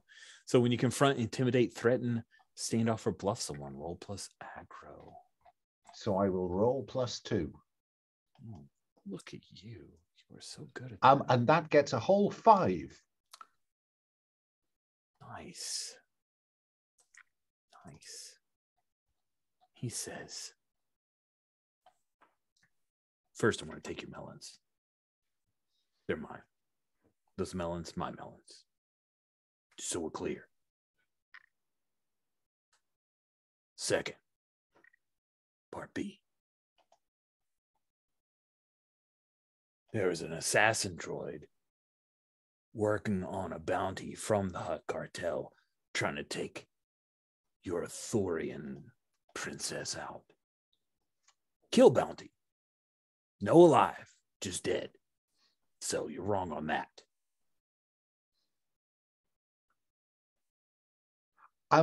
Would it be fair to say that Crix feels he's in a little bit of a corner here? You are definitely in a corner. And okay, well, I have a move for that. Trigger. Yes, you do. I love this. Against the odds. When you're back into Phil Collins singing in the background. I will roll plus aggro because I feel very much in a corner. Yeah, I think you should. Holy Mother of God, that's a 5 + 2 gets me to 7. On 7 to 9, the MC chooses one for me. Okay, so the options are: you have an unexpected ally, you have a desperate opportunity, you have a sudden realization, you find reserves of speed, strength, or endurance, you have a piece of amazing luck. Yeah, I think we're going to cut away from the scene. Sin and Bayo, the two of you have moved off the bridge and away from those two stormtroopers. Sin, where are you leading your new acolyte or servitor or what I don't know what is it? Yeah. I want to get I think I take Bayo off to the side and I pull him back in and I say I pull him back, so like I think there's a big like wall of not Duracrete but a natural wall, like the clay that's actually here, the stone, and I back up against that and I sit down and I gesture for Bayo to sit in front of me. This place that Sin has pulled you, Bayo, feels ancient and sacred. There are these circles that are burned in to the clay behind where she sits, and it's like they're pointing towards her. Bayo sits. Bayo overly flourishes the kneel. Yes, Sister Sin. And I think she leans forward and she puts both hands on either side of your face and says, "Back there, what did you do? What did you do with the off-worlders?" I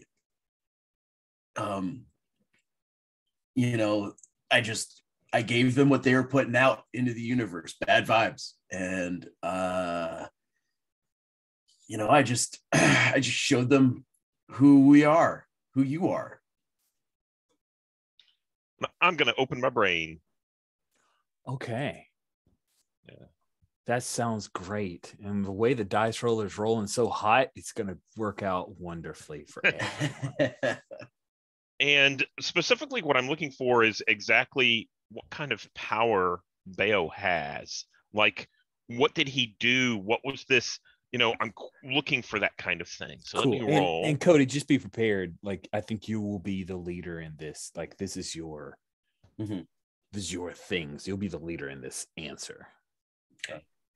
So let me roll. That's a 4. Plus my weird is a 3, I think. So I think that gets me to a 7. Holy cats. I thought this was going to be terrible. Instead, it's going to be worse. This is awesome. Yeah, so I think what that means is I'm just along for the ride. I don't get any real answers. Yeah, 7 to 9. Along for the ride, yeah. And if the MC has any questions for you, you have to answer them. That's that. That's always good. So what does it look like when Sin opens her brain? What does Bayo see when you do this for the first time? Do you get the like glowing green eye thing that we see from the Clone Wars with the Night Sisters? No, I don't think so. I think that what we see is, I think Bayo sees the same thing that I do. Like, it's almost as if we're traveling through some of his memories.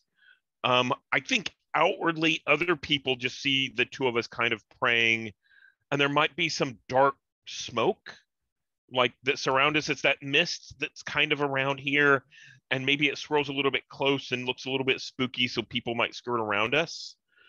But for the two of us, I think it's sort of like we're involved in like a memory walk kind of thing.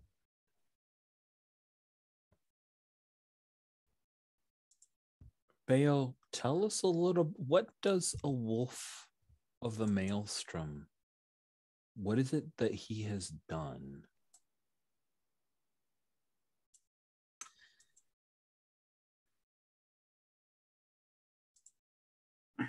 The wolves of the maelstrom, the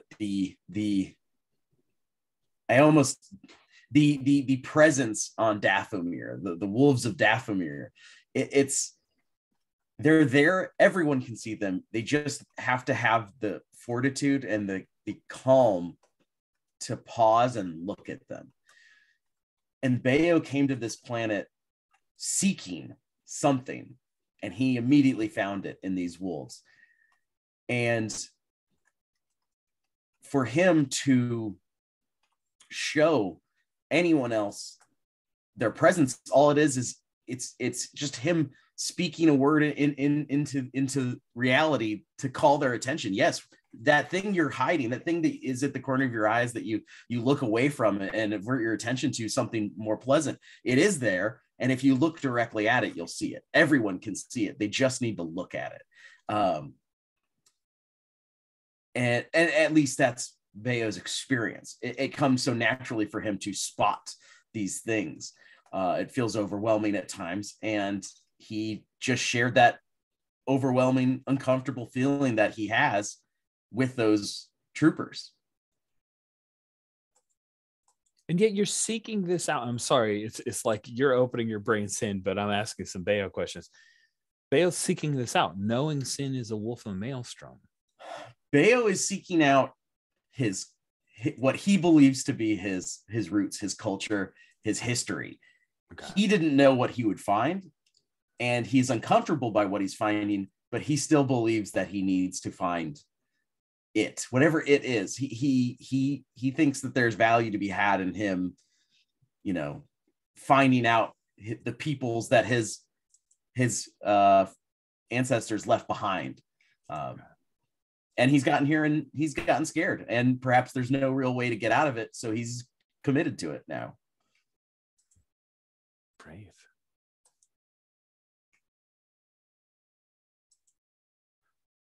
Yeah.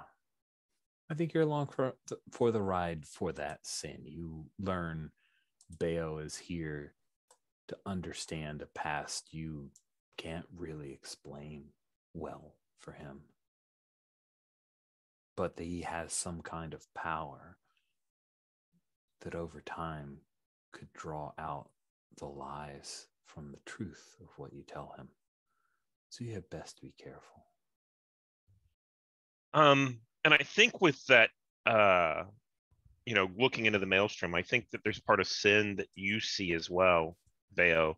And I think part of that is you see her talking to like the outline of green ghosts at some point, and then it shifts. And I think you see a lot of violence. Like, I think you see stormtroopers coming in and attacking that village in the mountains, and lots of death. And it's just kind of a blur, and it's very confusing. And I think whenever all this breaks, Sin leans back and says, "There is power in you, and you were wise to have sought me out."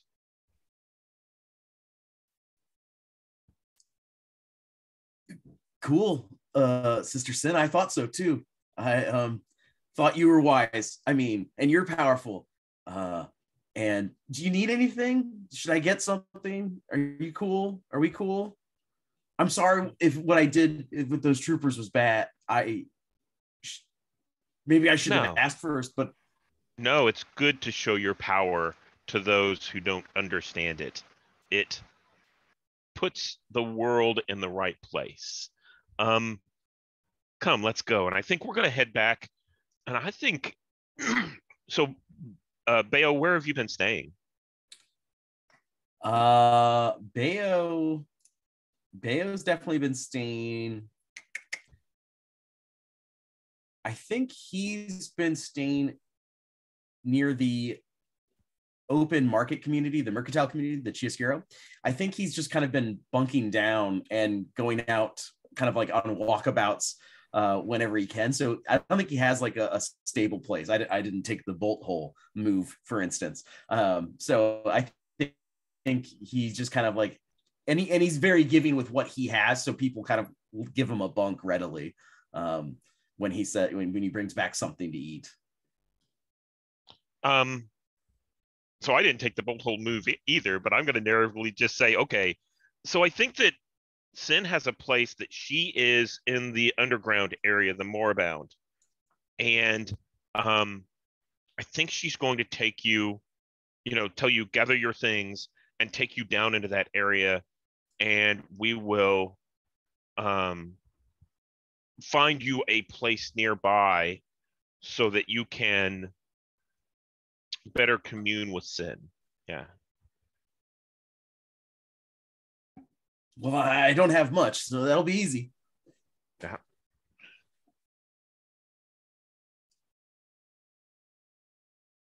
Interesting. So you come to this determination that now the two of you will live near each other. You don't fight it, Bayo. It seems like the destiny is unfolding before you. A wolf is showing you the way. But there are these stormtroopers who are looking for you now. Sin, what do you do about that? Getting from High Market out of here safe. So I'm going to act as if there is no problem until the stormtroopers make a problem. So basically, I think I'm going to escort Bayo back to get his stuff. And, you know, I'm going to act like I own the place. And if there's any problems that come up, then we'll deal with it. All right. So the two of you head out of High Market, and Rich now will go glance at Chiaroscuro, and we'll get a vibe for that one. Chiaroscuro, open mercantile community under fallen overpasses. So you're going to be traveling from this like third, fourth story and walking out, and I imagine overpasses. Do you imagine it's like in the downtown of this fallen city, like where a bunch of main veins of Duracrete streets overlapped each other, or do you imagine it's on one of the outskirts? I think, Cody, your character was living in Chiaroscuro, so we'll let you. In my mind, I think it's probably closer to the outskirts than it is downtown. I think in my mind, I'm imagining these overpasses that they're not so much tumbled down as like being reclaimed by the wilds. Like, you know, there's a dust storm and now a road is completely covered and it doesn't exist anymore. That's kind of how I think of it. I like it. I like that a lot. The two of you are walking. The sun is shining down on you. It's not baking. We're not in Tatooine, but as the two of you are traveling towards Chiaroscuro, you hear overhead sound of a TIE fighter, pair of them just cruising.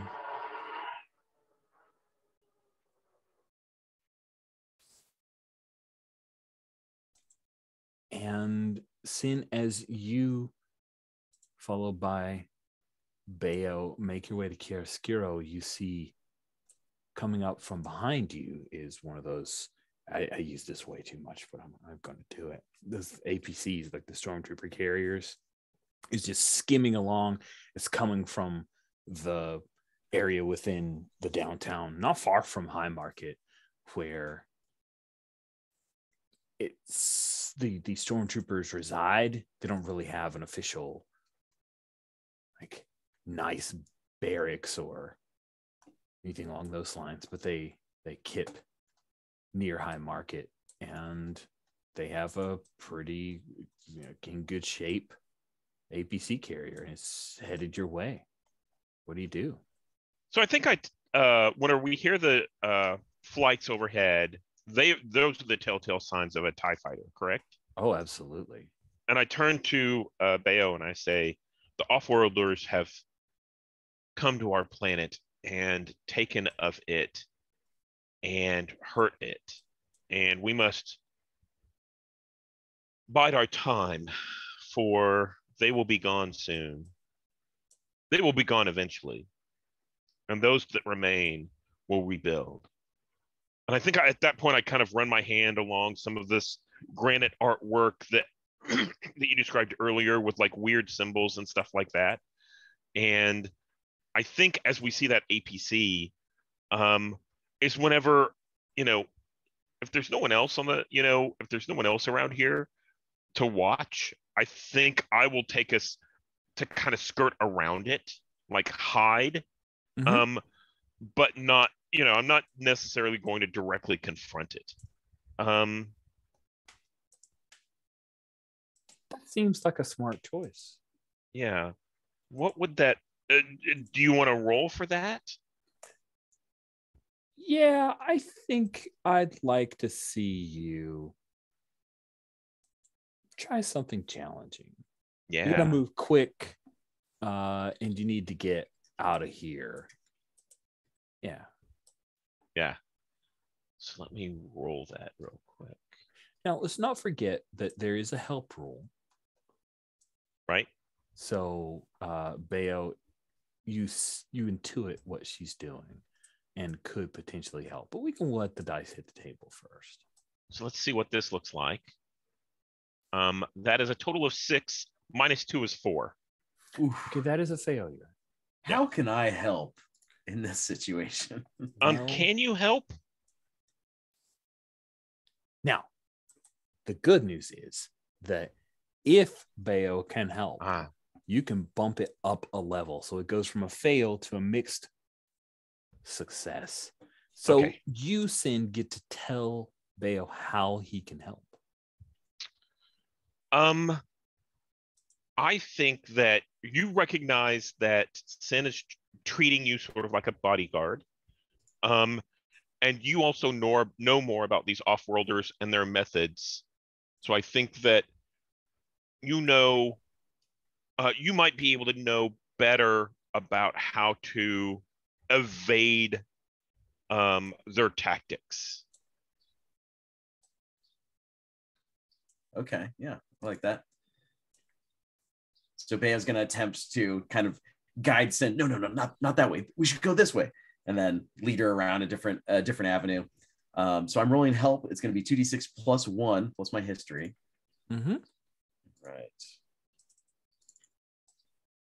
And here we go. Uh-oh. Nope, I did it bad. Here, let me just go up there and hit enter. There we go. I got a 7.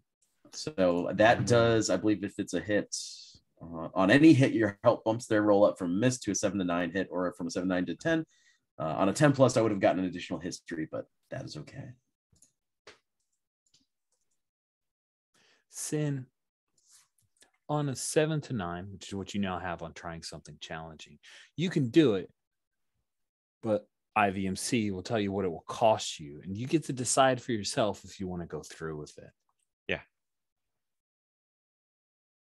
You can get away from these troopers who probably coming after you. Those TIE fighters were probably scouting in the area trying to find you. This APC is full of stormtroopers who are probably coming for you. And you can get away from this. You can duck away. They will pass by. Joe looks scared to Bayo. Bayo relying on his help. You'll look like you needed his help.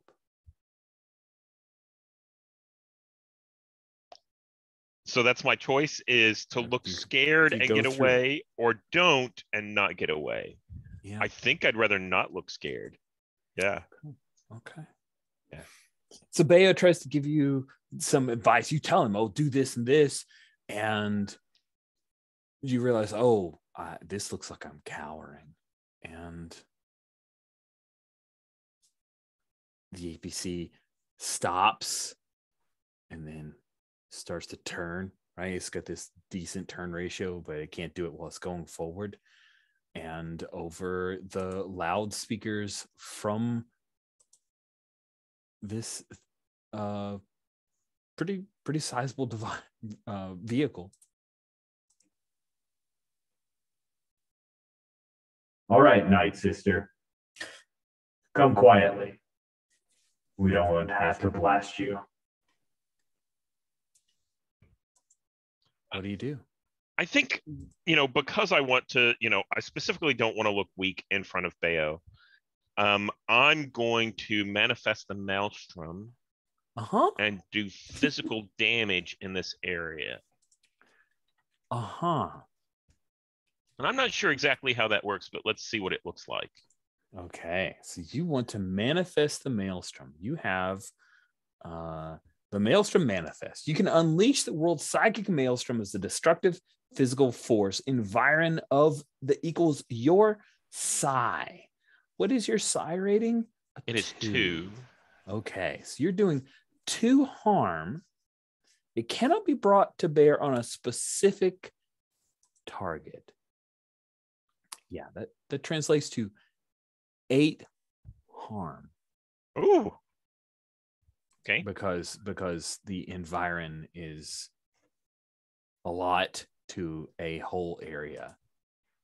So how does Sin imagine the maelstrom of the Force, the abilities that are inherent in her as a Night Sister? Because you've just brought this forth. This could be a simple maelstrom equals hurricane. It could be a monster of some kind that you've brought to your beck and call, but you have just killed all of the stormtroopers in that APC and destroyed it. So I think what that looks like is she turns, and I think she puts out her hands with a, an alien kind of gesture, finger waggling. And we see cracks appear along the alleyway in the rock and in the rock that's really too hard to normally crack. And we see that this crack comes forward and surrounds the entire area. And we see the building shake, and we see some debris start to crumble. We see the APC actually starts to shake a little bit. It's sort of like it's in the middle of an earthquake. It's moving around, and I think over the PA we hear, over the intercom we hear, a couple of shouts about like, what is that? And then some, get us out of here. And then I think we see this large portion of the building come, the nearby building come down and hit the APC. Nice. Yeah. Nice. So it almost looks like just, a thing fell on the APC. But Bayo, what Sin just did to the off-worlders that she says shouldn't be here. The red dust is kicked out for many, many meters. You hear the sounds of the dying. And then it is quiet. Bayo, you've just seen something that the Night Sisters, their power manifest. It's a miracle.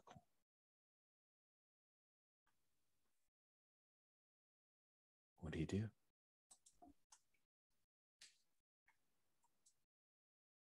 Bayo, as he's hearing the kind of dying screams or cries or gurgles, he pulls his hunting knife and goes to any troopers he finds that are still struggling to make their journey.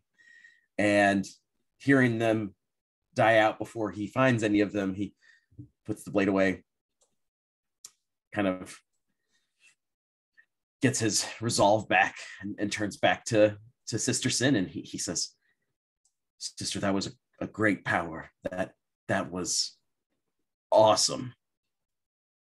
Can I learn it? Can you teach it? Is that our heritage? Is that our culture, our belief to do that? And Sin kind of turns and they start to continue on their way. And she says, that is the way the spirits talk through me. Your way may be different, but we shall walk it together. And I shall show you as far as I can where your path for the spirits lay. Whatever you say, sister, I trust you. You know best.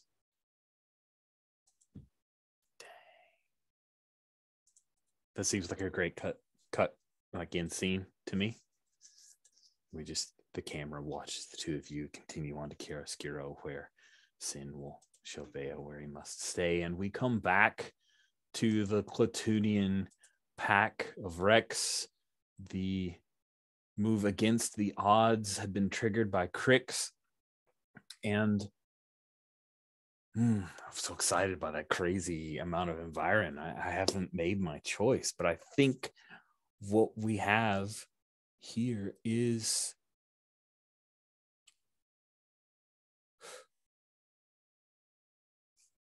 you have a sudden realization. As Brex told you, yeah, not a HUD cartel. He says, but Yuka here's the key to me taking care of Milo, my fool sister. So you want her out of here, that's fine. She just needs to tell the truth about what she knows. And both the two of you can go, and you can deal with whatever Hutt cartel mess she has. I don't care. So you have a seat, Crix Aaron. I lean on my shovel, and then I try to take his head off with it. Awesome. Wow, that's awesome. Okay, I think you're attacking someone. I think I'm doing battle. Aren't I? I think he didn't expect this, so you are just straight up attacking him. Oh, fine. I'll take that. You got a desperate opportunity here, and okay, you're taking advantage of it. And I've got the +1 because my ancient advisors told me this was going to go to shit. Mm-hmm, they did. So I'm ready to rock. So attack someone would be hard. Oh dear. Yeah, that's not a good sign. So that's -1 plus the 1 from the advisors gets me flat. Flat roll. Flat roll. For 5. I would like to aid. Okay. Crix, you get to tell Yuka how you think. So Yuka, you're not armed, right? They haven't armed you. They're not that foolish. Oh no, they're not, but they've let me get up. And that was a mistake. As I want to tackle him at the feet so he goes face first in that shovel. Is that how you want her? Because I think I think Yuka says something that just distracts him. Oof. Okay. Will you say Simple that thing? That. Yeah, I think that happened in Bounty of the Week that when she'll just like let out a loud Athorian roar as like the translator system was busted kind of thing. So yeah, I'll roll with finally a +3. Final. And I needed that. That is a 9. So I bumped that up to a 7 to 9, a partial for Crix. That Nice. Works very favorably. Thank you for that. So attack someone on a 7 to 9. I choose 1. Yeah. Okay, so I choose 1. I am going to inflict terrible harm. So I'll bump the 3 harm that shovel does to a 4. Nice. It is 3 harm, hand, brutal. Yeah. Yeah, it sure is. The Clatunian Rex is taken completely unaware by this. He thought he had this totally under his control, and you take that shovel. Imagine it's one of those like spade shovels, the sharp, and you slice across, and it doesn't slice all the way through. It gets caught on some part of his neck. Blood spurts out for a bit, and we cut away from that. Like, we're not going to show the big gory wound. This is Star Wars, even though it's an apocalypse world, Star Wars. But he gasps for breath and falls to his knees, and then falls over. He's dead. As I grab his blaster and throw it to Yuka. Yeah. The guy with the blaster rifle who's keeping eyes on you, he looks at that and he's no longer worried about you. Like, yes, you do the two-throated roar, but this person just killed his alpha. He's got to try to do something there. Yeah. So he is bringing a weapon to bear on Crix. Yuka, what do you do as you see this guy's got Yeah, she has the blaster thrown to her. I think she is probably faster with aiming at it, and it's pointed at this guy's head, and the translator clicks on. You have another alpha. You don't have another head. Choose your next move wisely. Oh, that's awesome. You are most definitely not attacking. You are trying to, what is the confront? You're confronting him. Yep. So let's see, roll plus aggro. I think you were relative. That's a 12. Damn. He looks between you, and you hear deeper within the area, one of the Clatunians lets out a howl. This seen this. It's a mournful howl. And the guy who was guarding you, he just drops the blaster rifle and he joins the mournful howl. And he's not attacking Crix Aaron. Go put everything on the line to come save you. The howl lasts for a little bit. You hear a few more voices like outside near the well join in. Crix, what do you do? Again, Yuka, just stop what you do. This is what you caused me to do. Now get the hell out of here. Follow me. Wait, I have, don't you want to get paid for his death?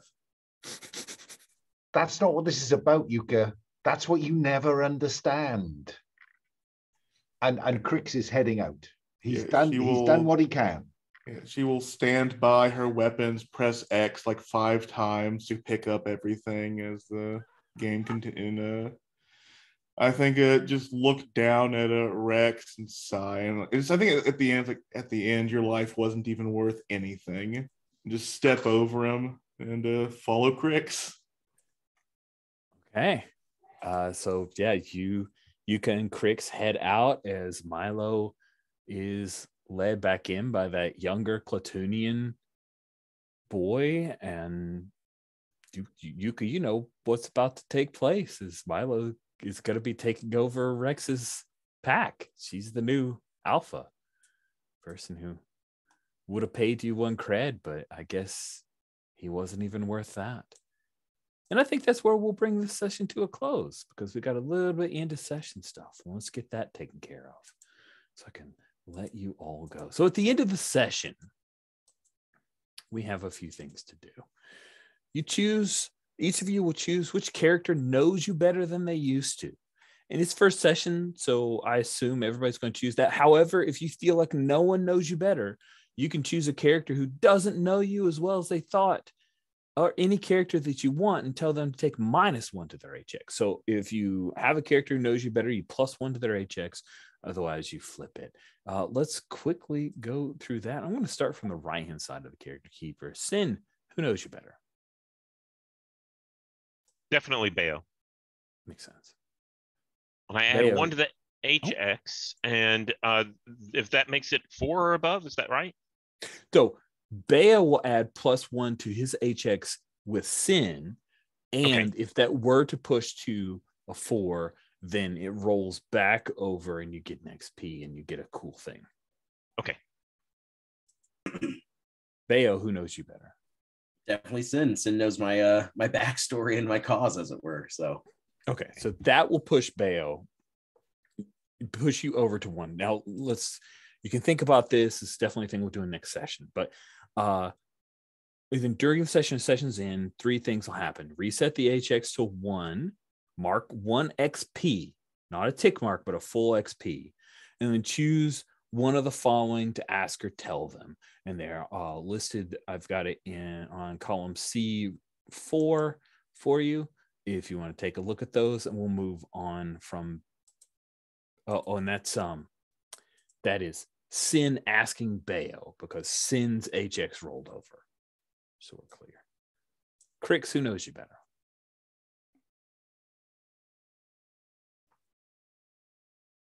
I don't know if this isn't just another example of Yuka and Crix's interaction from back in the day. So I don't think Yuka, I think this is probably exactly what Yuka was expecting.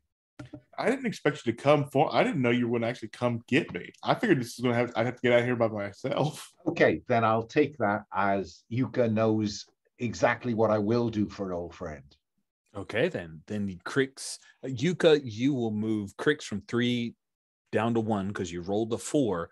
You mark an XP, Yuka, and Yuka, you have a question you can ask Crix. And I say we save that till next session, if that's okay with everybody. And then Yuka, who knows you better? I would also say Crix knows Yuka, but I think Crix finally got something different because, like, normally Yuka would have stayed behind and gotten that 1 cred payment. You talked her out of it. Yeah, like to see that she actually got talked out of it probably is showing some good signs, progress.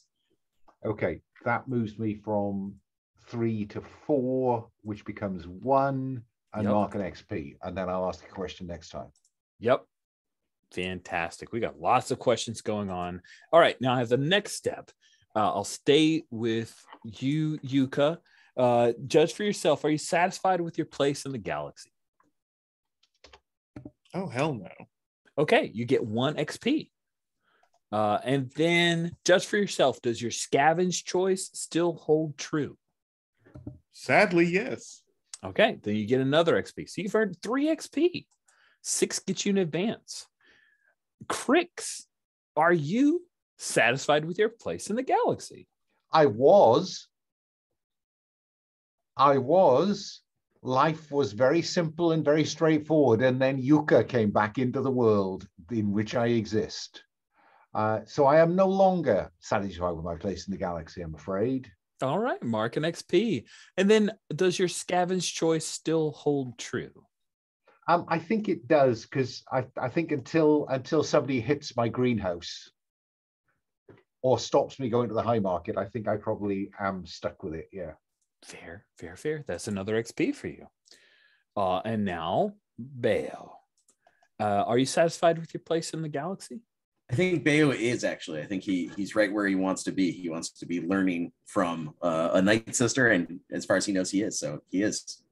All right, cool. You can take it easy until something changes. Does your scavenge choice still hold true? Yes. Okay, and make mark an XP for that. And finally, Sin, are you satisfied with your place in the galaxy? No, we need to take back over our place in this world. I think you're right there. Go ahead and mark an XP. Does your scavenge choice still hold true? I believe so. I believe everyone still will provide me with tribute. Okay, then mark another XP. And that marks out all of the session in stuff. So we'll just move to our normal, non-mechanical stars and wishes. I know that we're right at the butt of time. Does anybody need to go, or if so, we'll have you go first? Okay, we may go a few minutes over. I appreciate it. Who'd like to go first? We start with wishes so that we can end with stars. Who'd like to go first with wishes? I'll hop in with wish. I wish that I had the vibe that I could have chosen to go towards Ferret and Alan. If I had just thought clearly about where that was. And I kind of felt that multiple times. So I guess my wish was that I had acted on that and kind of forced the 4 of us together when it kept coming back to me, and I just fumbled the ball on that one. So I guess a future wish from that would be, I hope we all get together soon. That's a great wish to have, Cody. I like it. I'd endorse that. I think that we need to weave these 2 stories together somehow. Yeah, I will. That same wish of getting together. I also want to see how Milo takes over the gang now. I want to see how that plays out in Dathomir.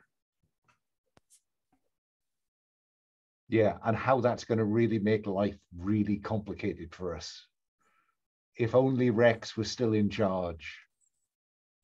Whoever thought that that would be an opinion? Steven, do you have any wishes?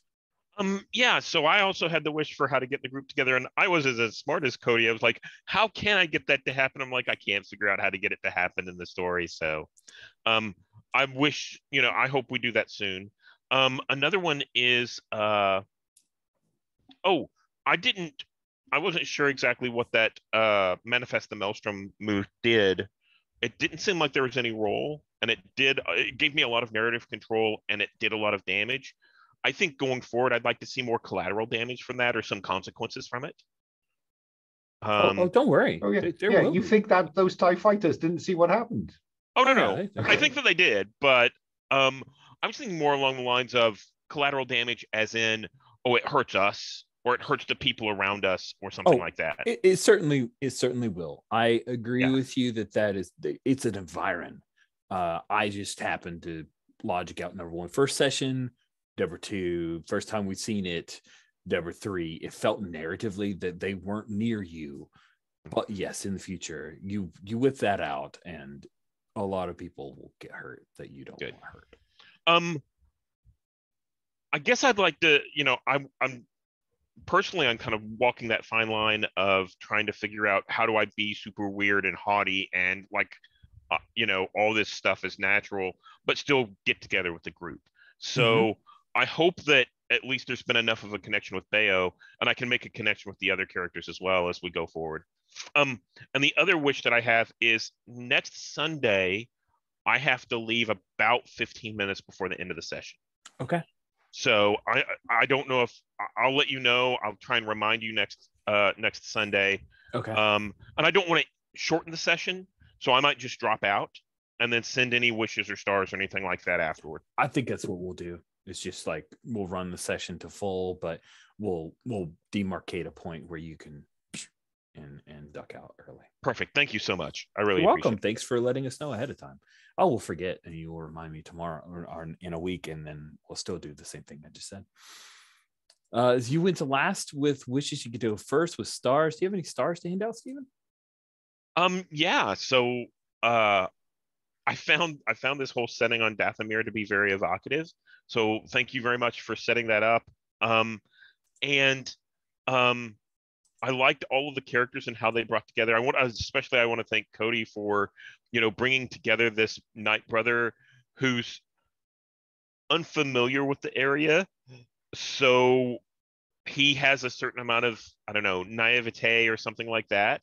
So I like that take on that character. That's really cool. I enjoyed seeing Yuka, basically come out and kick some ass, but the dice roller didn't help us much. So basically get taken out and then Crix come, I liked seeing that interplay because those characters knew each other. Especially so far, I think that Crix's heart showed very much so in the very beginning of his opening session or opening scene. That was really nice. It was all really good to see. So yeah, I'm looking forward to seeing more. Good. Thanks, Steven. Sawyer, Ferret, you are up next. Yeah. I really like Bayo's entire vibe of like this 90s surfer Zabrak who's suddenly come back to find like everyone like all about his people and his history. It just like the entire thing, the way you say vibes, the entire I grew up in the 90s, so it's just those are my kids' movies. It's nostalgic, and I agree with Steven on how Crix is just like the heart showed immediately. And it's like someone who can do violence, but knows that it's not the answer to everything. And it's a really good, solid start to that. And I liked seeing where it's like I got a feel for something like you can get away. It'll make you look weak. No, never look weak. Destroy everything to look strong. That's what you do. And Yuka, as Yuka's player, I can get behind that. Awesome. Thank you, Ferret. Alan. Yeah, can I give you a start, Rich? Because I think when I used that against the odds move, and it comes to you making a choice, I thought it was a very smart move to then cut to the other players to see whether they could, whether there was a way you could connect them back, that either they might be a piece of amazing luck or an unexpected ally. So I thought it was very cool that you didn't make the decision. You went to see what else was happening in the story, so that you had you knew which tools were at your disposal. So I thought it was an excellent kind of masterclass in how to pause the move and come back to it. Thank you. Yeah, I mean, I've played the Volatile in this game, and I thought if in doubt, tear the robot's arm off. It's why wouldn't you? Yeah, and I like the interplay between Sin and BO, the wannabe and the wannabe in charge. I thought that was a nice to and fro. And I, I'm interested where the balance in that relationship goes, because BO has a very significant card up his sleeve. Given that we know that Sin is not the only wolf of the maelstrom in this game, and showing someone's inner violent wolf is going to be an interesting card to play again, I think. So no, I thought that all went very well. I enjoyed it a lot. Thank you. Good. Thank you, Alan. Last but not least, Cody. Yeah, I also want to give you a big star, Rich. I think Apocalypse World, I've only played it a handful of times, and I constantly, looking at the playbooks, I have a hard time reconciling how it becomes Star Wars, because the playbooks are so flavorful for the setting that's built for. And you do a great job of picking a world that it fits well, and I think through play, kind of molding those moves into where they need to go. Similarly, a big star, I think, to everybody. You guys, Ferret, you knew the rules for this really well. So hearing other folks with a handle on it helps me to kind of put those rules together. And I really appreciate that. Crix, Alan, I love your characters all the time. They're always bastards with a heart of gold. Well, and sometimes maybe a heart just for gold. But I love having them in the games. Ferret, Yuka, absolute brawler. When you and Alan, when you two took the shovel to the guy, that was brutal. I loved it. That was exact vibes that I was looking for from that. And Stephen, well, I'm very excited for our characters who are essentially the blind leading the blind when it comes to what it is to be a Night Sister and brother and Force users on Dathomir. So I am very excited for that kind of. It's almost enough where I'm like, this should be we should make new characters, Stephen, and these two should go be a different game that Rich has to GM for us. But yeah, so stars all around. It was a great time. Oddly enough, I got some weird Far Cry vibes from BO. Like, I don't know if you guys have ever played the Far Cry series. I've played a little bit, watched a bit more. But the whole like frat boy doesn't know what he's up to, but super into like, I'm going to learn about my history. Very Point Break, as Ferret said. I agree with that wholeheartedly. It's lovely. I really need to have some Red Hot Chili Peppers do a cameo, and so we can make the circle complete. I knew it was going to be an all-star cast, but wow, you guys. Oh, so much fun running the session. And I love that we as players were like, yeah, this Rex guy seems like a Billy badass. He's going down, and embrace that. And it's like more interesting than if Rex had not gone down.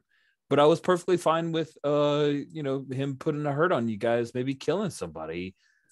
But then a shovel happened, so now we know where our story is, and we'll see how Milo, who doesn't value her brother's death properly, handles a gang. It's going to be great. It's going to be great. Just add another star to the game, because I think it's really clever when life becomes untenable. There are options. Oh yes. So I think that frees your hand as MC to unleash hell. Yes, you have definitely taught me that there is no bad outcome from a PC dying in Burned Over, because the life untenable is so interesting. So very interesting. Yeah. Yay. This was great. Great job, everybody. Thank you so much for playing with me. I can't wait for us to continue on next week. And with that, I'll bring the recording to a close.